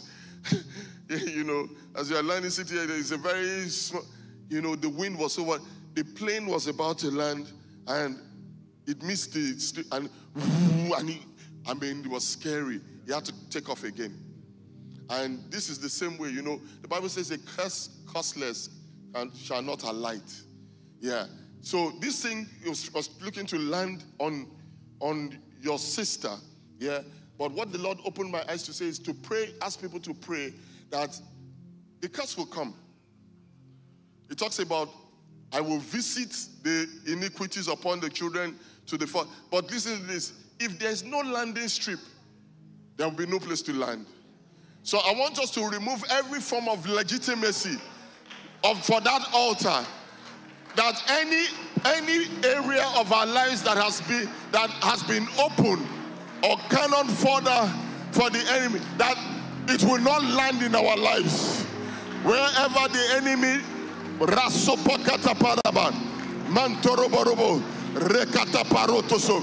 are praying. Rotopaka, Ropotoparabada, Karatoso Poroboro, Sekede, Robotoparakate, Zopakati Paran, Jek Eparanta, Mantorobaros, Jek Eparaba, Mantoroboros, Sokeparaba, Jekede, Jekedeba, Jekede, Robotopo, Robodos, Ropatisede. My life will not be a landing strip for the enemy. My life will not be a landing strip for the enemy. There will be no landing place. Mantorobotopa, Mantopadadis, Zopataka, Zopade, Zakade. Open your mouth and pray. Mantopa, Ropopo, Rakata, Rabadaba, Shekedeba, O Padaba, Santa Gade, Zedebados, Jedebados, Jedebada, Mantoroba, Mantorobo, Mantorobo. Open your mouth and pray. Robo Papa, Rebada, Jekepadaba, Robato Suko. Open your mouth. Voto Sike, Rabados, Robados, Zedebados, Jekedeban, Jekedebados, Oski Parabados. In the mighty name of Jesus. I want to also use, you know, some quick things that we'll do before we close. If you have had any kind of dream encounters in recent times, especially since these teachings on altars and things have been happening all around, yeah, and it's like the kind of things I'm talking about, and it's like, wow, this is strange, this is out, yeah, wherever you are, put up your hand and then come forward, yeah. Okay, come forward quickly. Quickly. Come forward quickly. So what has happened is that those things are always there. Wow, all of you, you know, but the spirit realm has now opened to you. Ukete paratasa. Manto sokepa. Mantarabara siteke. Manto soke parata sikede. Manto sikede. Wow. All of you, are you sure?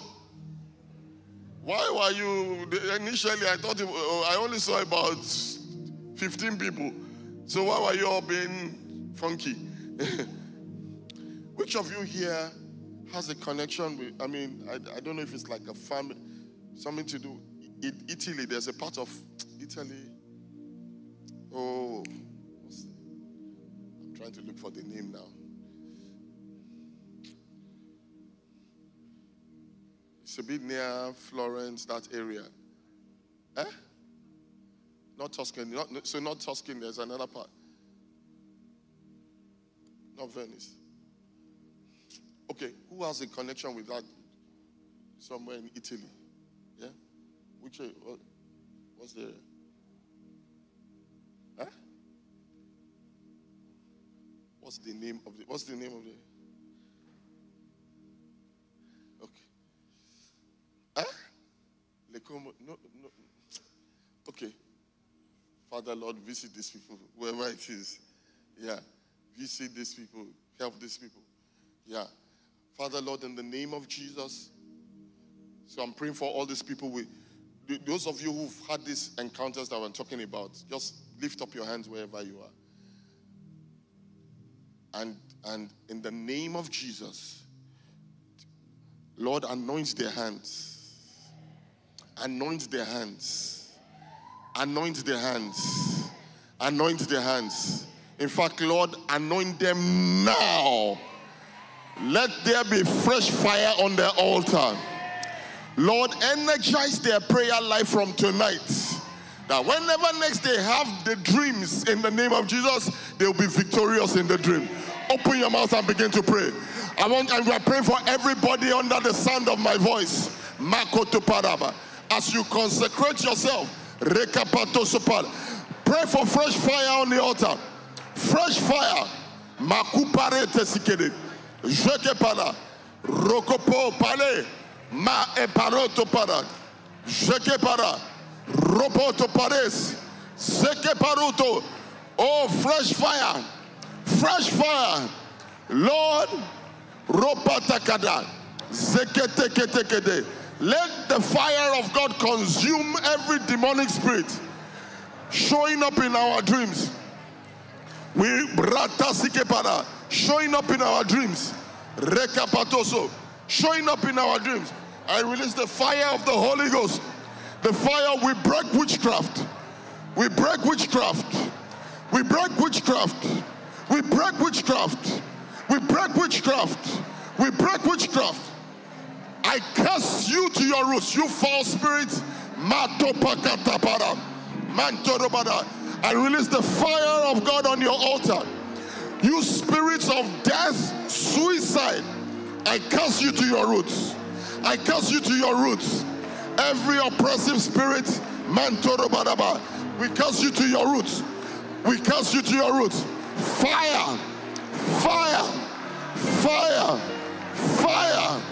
Fire, fire, fire, fire, fire, fire, fire, fire, fire, fire, fire, fire, fire, fire, fire, fire, fire, fire, in the name of Jesus. So repeat after me, say, in the name of Jesus. Tonight, I decree and declare, even as the scripture says, that he will visit the consequences of the sin or the iniquity of the fathers upon the children to the third and fourth generation. Now I want you to do this. Say, in the name of Jesus, I shut the door to the visitation of any consequence of the sin or the acts of my forebears in my life. Now, I shut the door. Now, open your mouth and begin to pray. Mantoro barabada, matoke pale, peluto porobo, mentoroba. I shut the door. You have no entry point into my life. I refuse you permission to enter my life, to oppress, to harass. I shut the door on you. I shut the door. I shut the door. Ropakatapa. Ropapapa. Ropapapakates. Soporopara. Soparatise. Soporare cares. Oh, Bratise que paraba. I shut the door. I shut the door. I shut the door. I shut the door. I shut the door. I shut the door. I shut the door. I shut the door. I shut the door. In Jesus' mighty name we pray. Who has a connection with where's Manila? Where's Manila? Philippines. Who has a connection with the Philippines? Manila, Philippines. Who's Dami, what's your connection? Huh? What did she say? Based there. But you're here. How is that possible? Come forward. So the place is there a place in Italy like Rose? You start with Rose, something like that. Huh? Huh? I think it's in the south. I think where do they have the movies thing?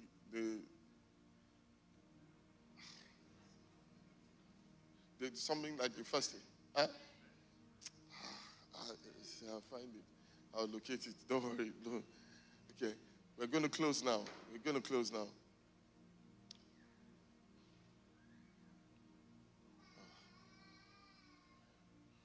There's a name like Agelus. I don't. It's spelled A-G something. And it's something like that.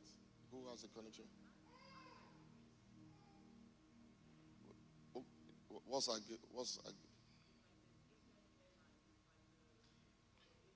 No. This is like Agelus something.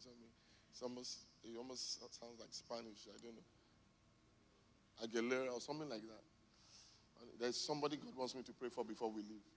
Yeah. Sorry, what's it? What did she say? What did she say? Randy what? I'll find it. Even if it means me coming back some other time, because we're going to close now. Father, Lord, in the name of Jesus, that arrow that was shot to hit whoever this person is, we say it will not find its target. It will not find its target. It will not locate its target. Lord, as your people leave this place today, give them the warrior anointing. Let them live with fire in their bones. They might have come in with bottles as babies, but let them live with a battle-ready spirit to contend with the enemy. Lord, I'm praying by your spirit that these ones will not become casualties, because they will not live casually. We release the grace for consecration over the lives of your people. Do what only you can do. Do the phenomenal. Open their eyes as they go. Give them victory in the place of battle. And that, Father, Lord, in not too long from now, Lord, these ones will come out victorious. Turn all their tests into testimonies. In Jesus' mighty name we pray. Come on, give the Lord a powerful hand clap. Can we take an offering before we leave? Is that okay? Yeah? Even if you say no, it's okay. Let's bring out our offering quickly. Let's do that quickly, and then we'll just, yeah. The plan was to take it to 10. I don't think we should. I think we should just let everybody go home and, catch the train. Sit down and let's take our offering.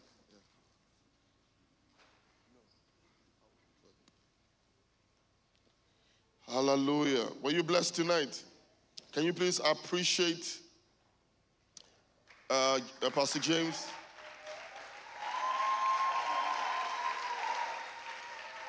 Appreciate. Don't hate, appreciate. And Pastor James, when I grow up, I want my hair to be like yours.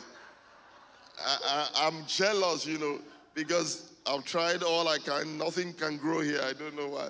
So I think you might have to lay hands on me. You seem to have extra. Amen. Hallelujah. So at the Liberty Church, we give in various ways. You can give digitally, but we also still take cash. So if you want to give through physical means. There are envelopes, and then there are different. I don't see you giving. Some people are just looking. Yeah, the truth of the matter is that, the program is already paid for, but then the issue is, what is your sacrifice? What is speaking for you?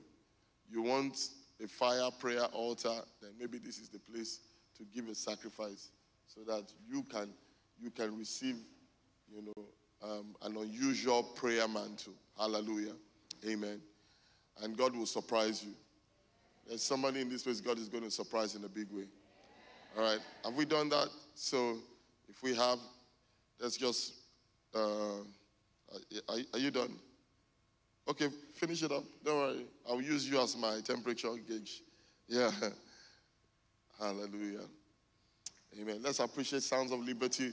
Once again, appreciate Evans and Purist. Oh boy, how old is your baby now? Do you have 2 now? Jesus. Or is there a 3rd one? Maybe James should lay hands on you, and then you might just move to the 4 level. Wow. How long did you wait for a child for again? 7 years, and God has given you 2 already. Amen. Anybody here who's believing God for children, we pray the same grace will come upon you in the name of Jesus. Amen. Didi, your daughter, there's an extraordinary anointing coming upon her for academic excellence. She's going to be distinguished. There's a way she's smiling that is extra. God bless you. I see her receiving awards in the name of Jesus. Amen. Are we good? Let's stand up as we pray. Amen. Oh, yes. Pastor Beams, please quickly come and say hello to the first timers, and then we close. Praise the Lord. We know that there are lots of people who are worshiping with us for the first time tonight, and we just wanted to let you know that TLC meets here for service every single Sunday, but not only here, at 3 other locations. So we meet in Croydon, we meet in Canary Wharf in East London, and we meet in St. John's Wood in North London. All 4 locations meet at 10 a.m. and at noon, so 2 services at either or any of those 4 locations. If you don't belong to Bible-believing church, we'd really love you to worship with us again. We'd love to see you again on Sunday. And if you're a first-timer and for some reason you didn't answer the first-timers call, maybe you were shy or you didn't want to miss Pastor James, there is still time for you to be hosted and to receive your gift. So if you fall into that category, please make your way into the vestibule. That's the little room on the backside of this hall. The follow-up team will be there to meet and greet you. God bless you. Thank you very much. May the grace of our Lord Jesus Christ, the love of God, the sweet fellowship of the Holy Spirit be with us here now and forevermore. Amen. Surely goodness and mercy shall follow all the days of our lives, and we shall dwell in the house of the Lord forever and ever. Amen. Give somebody a ride to the station, home, or whatever, and God bless you.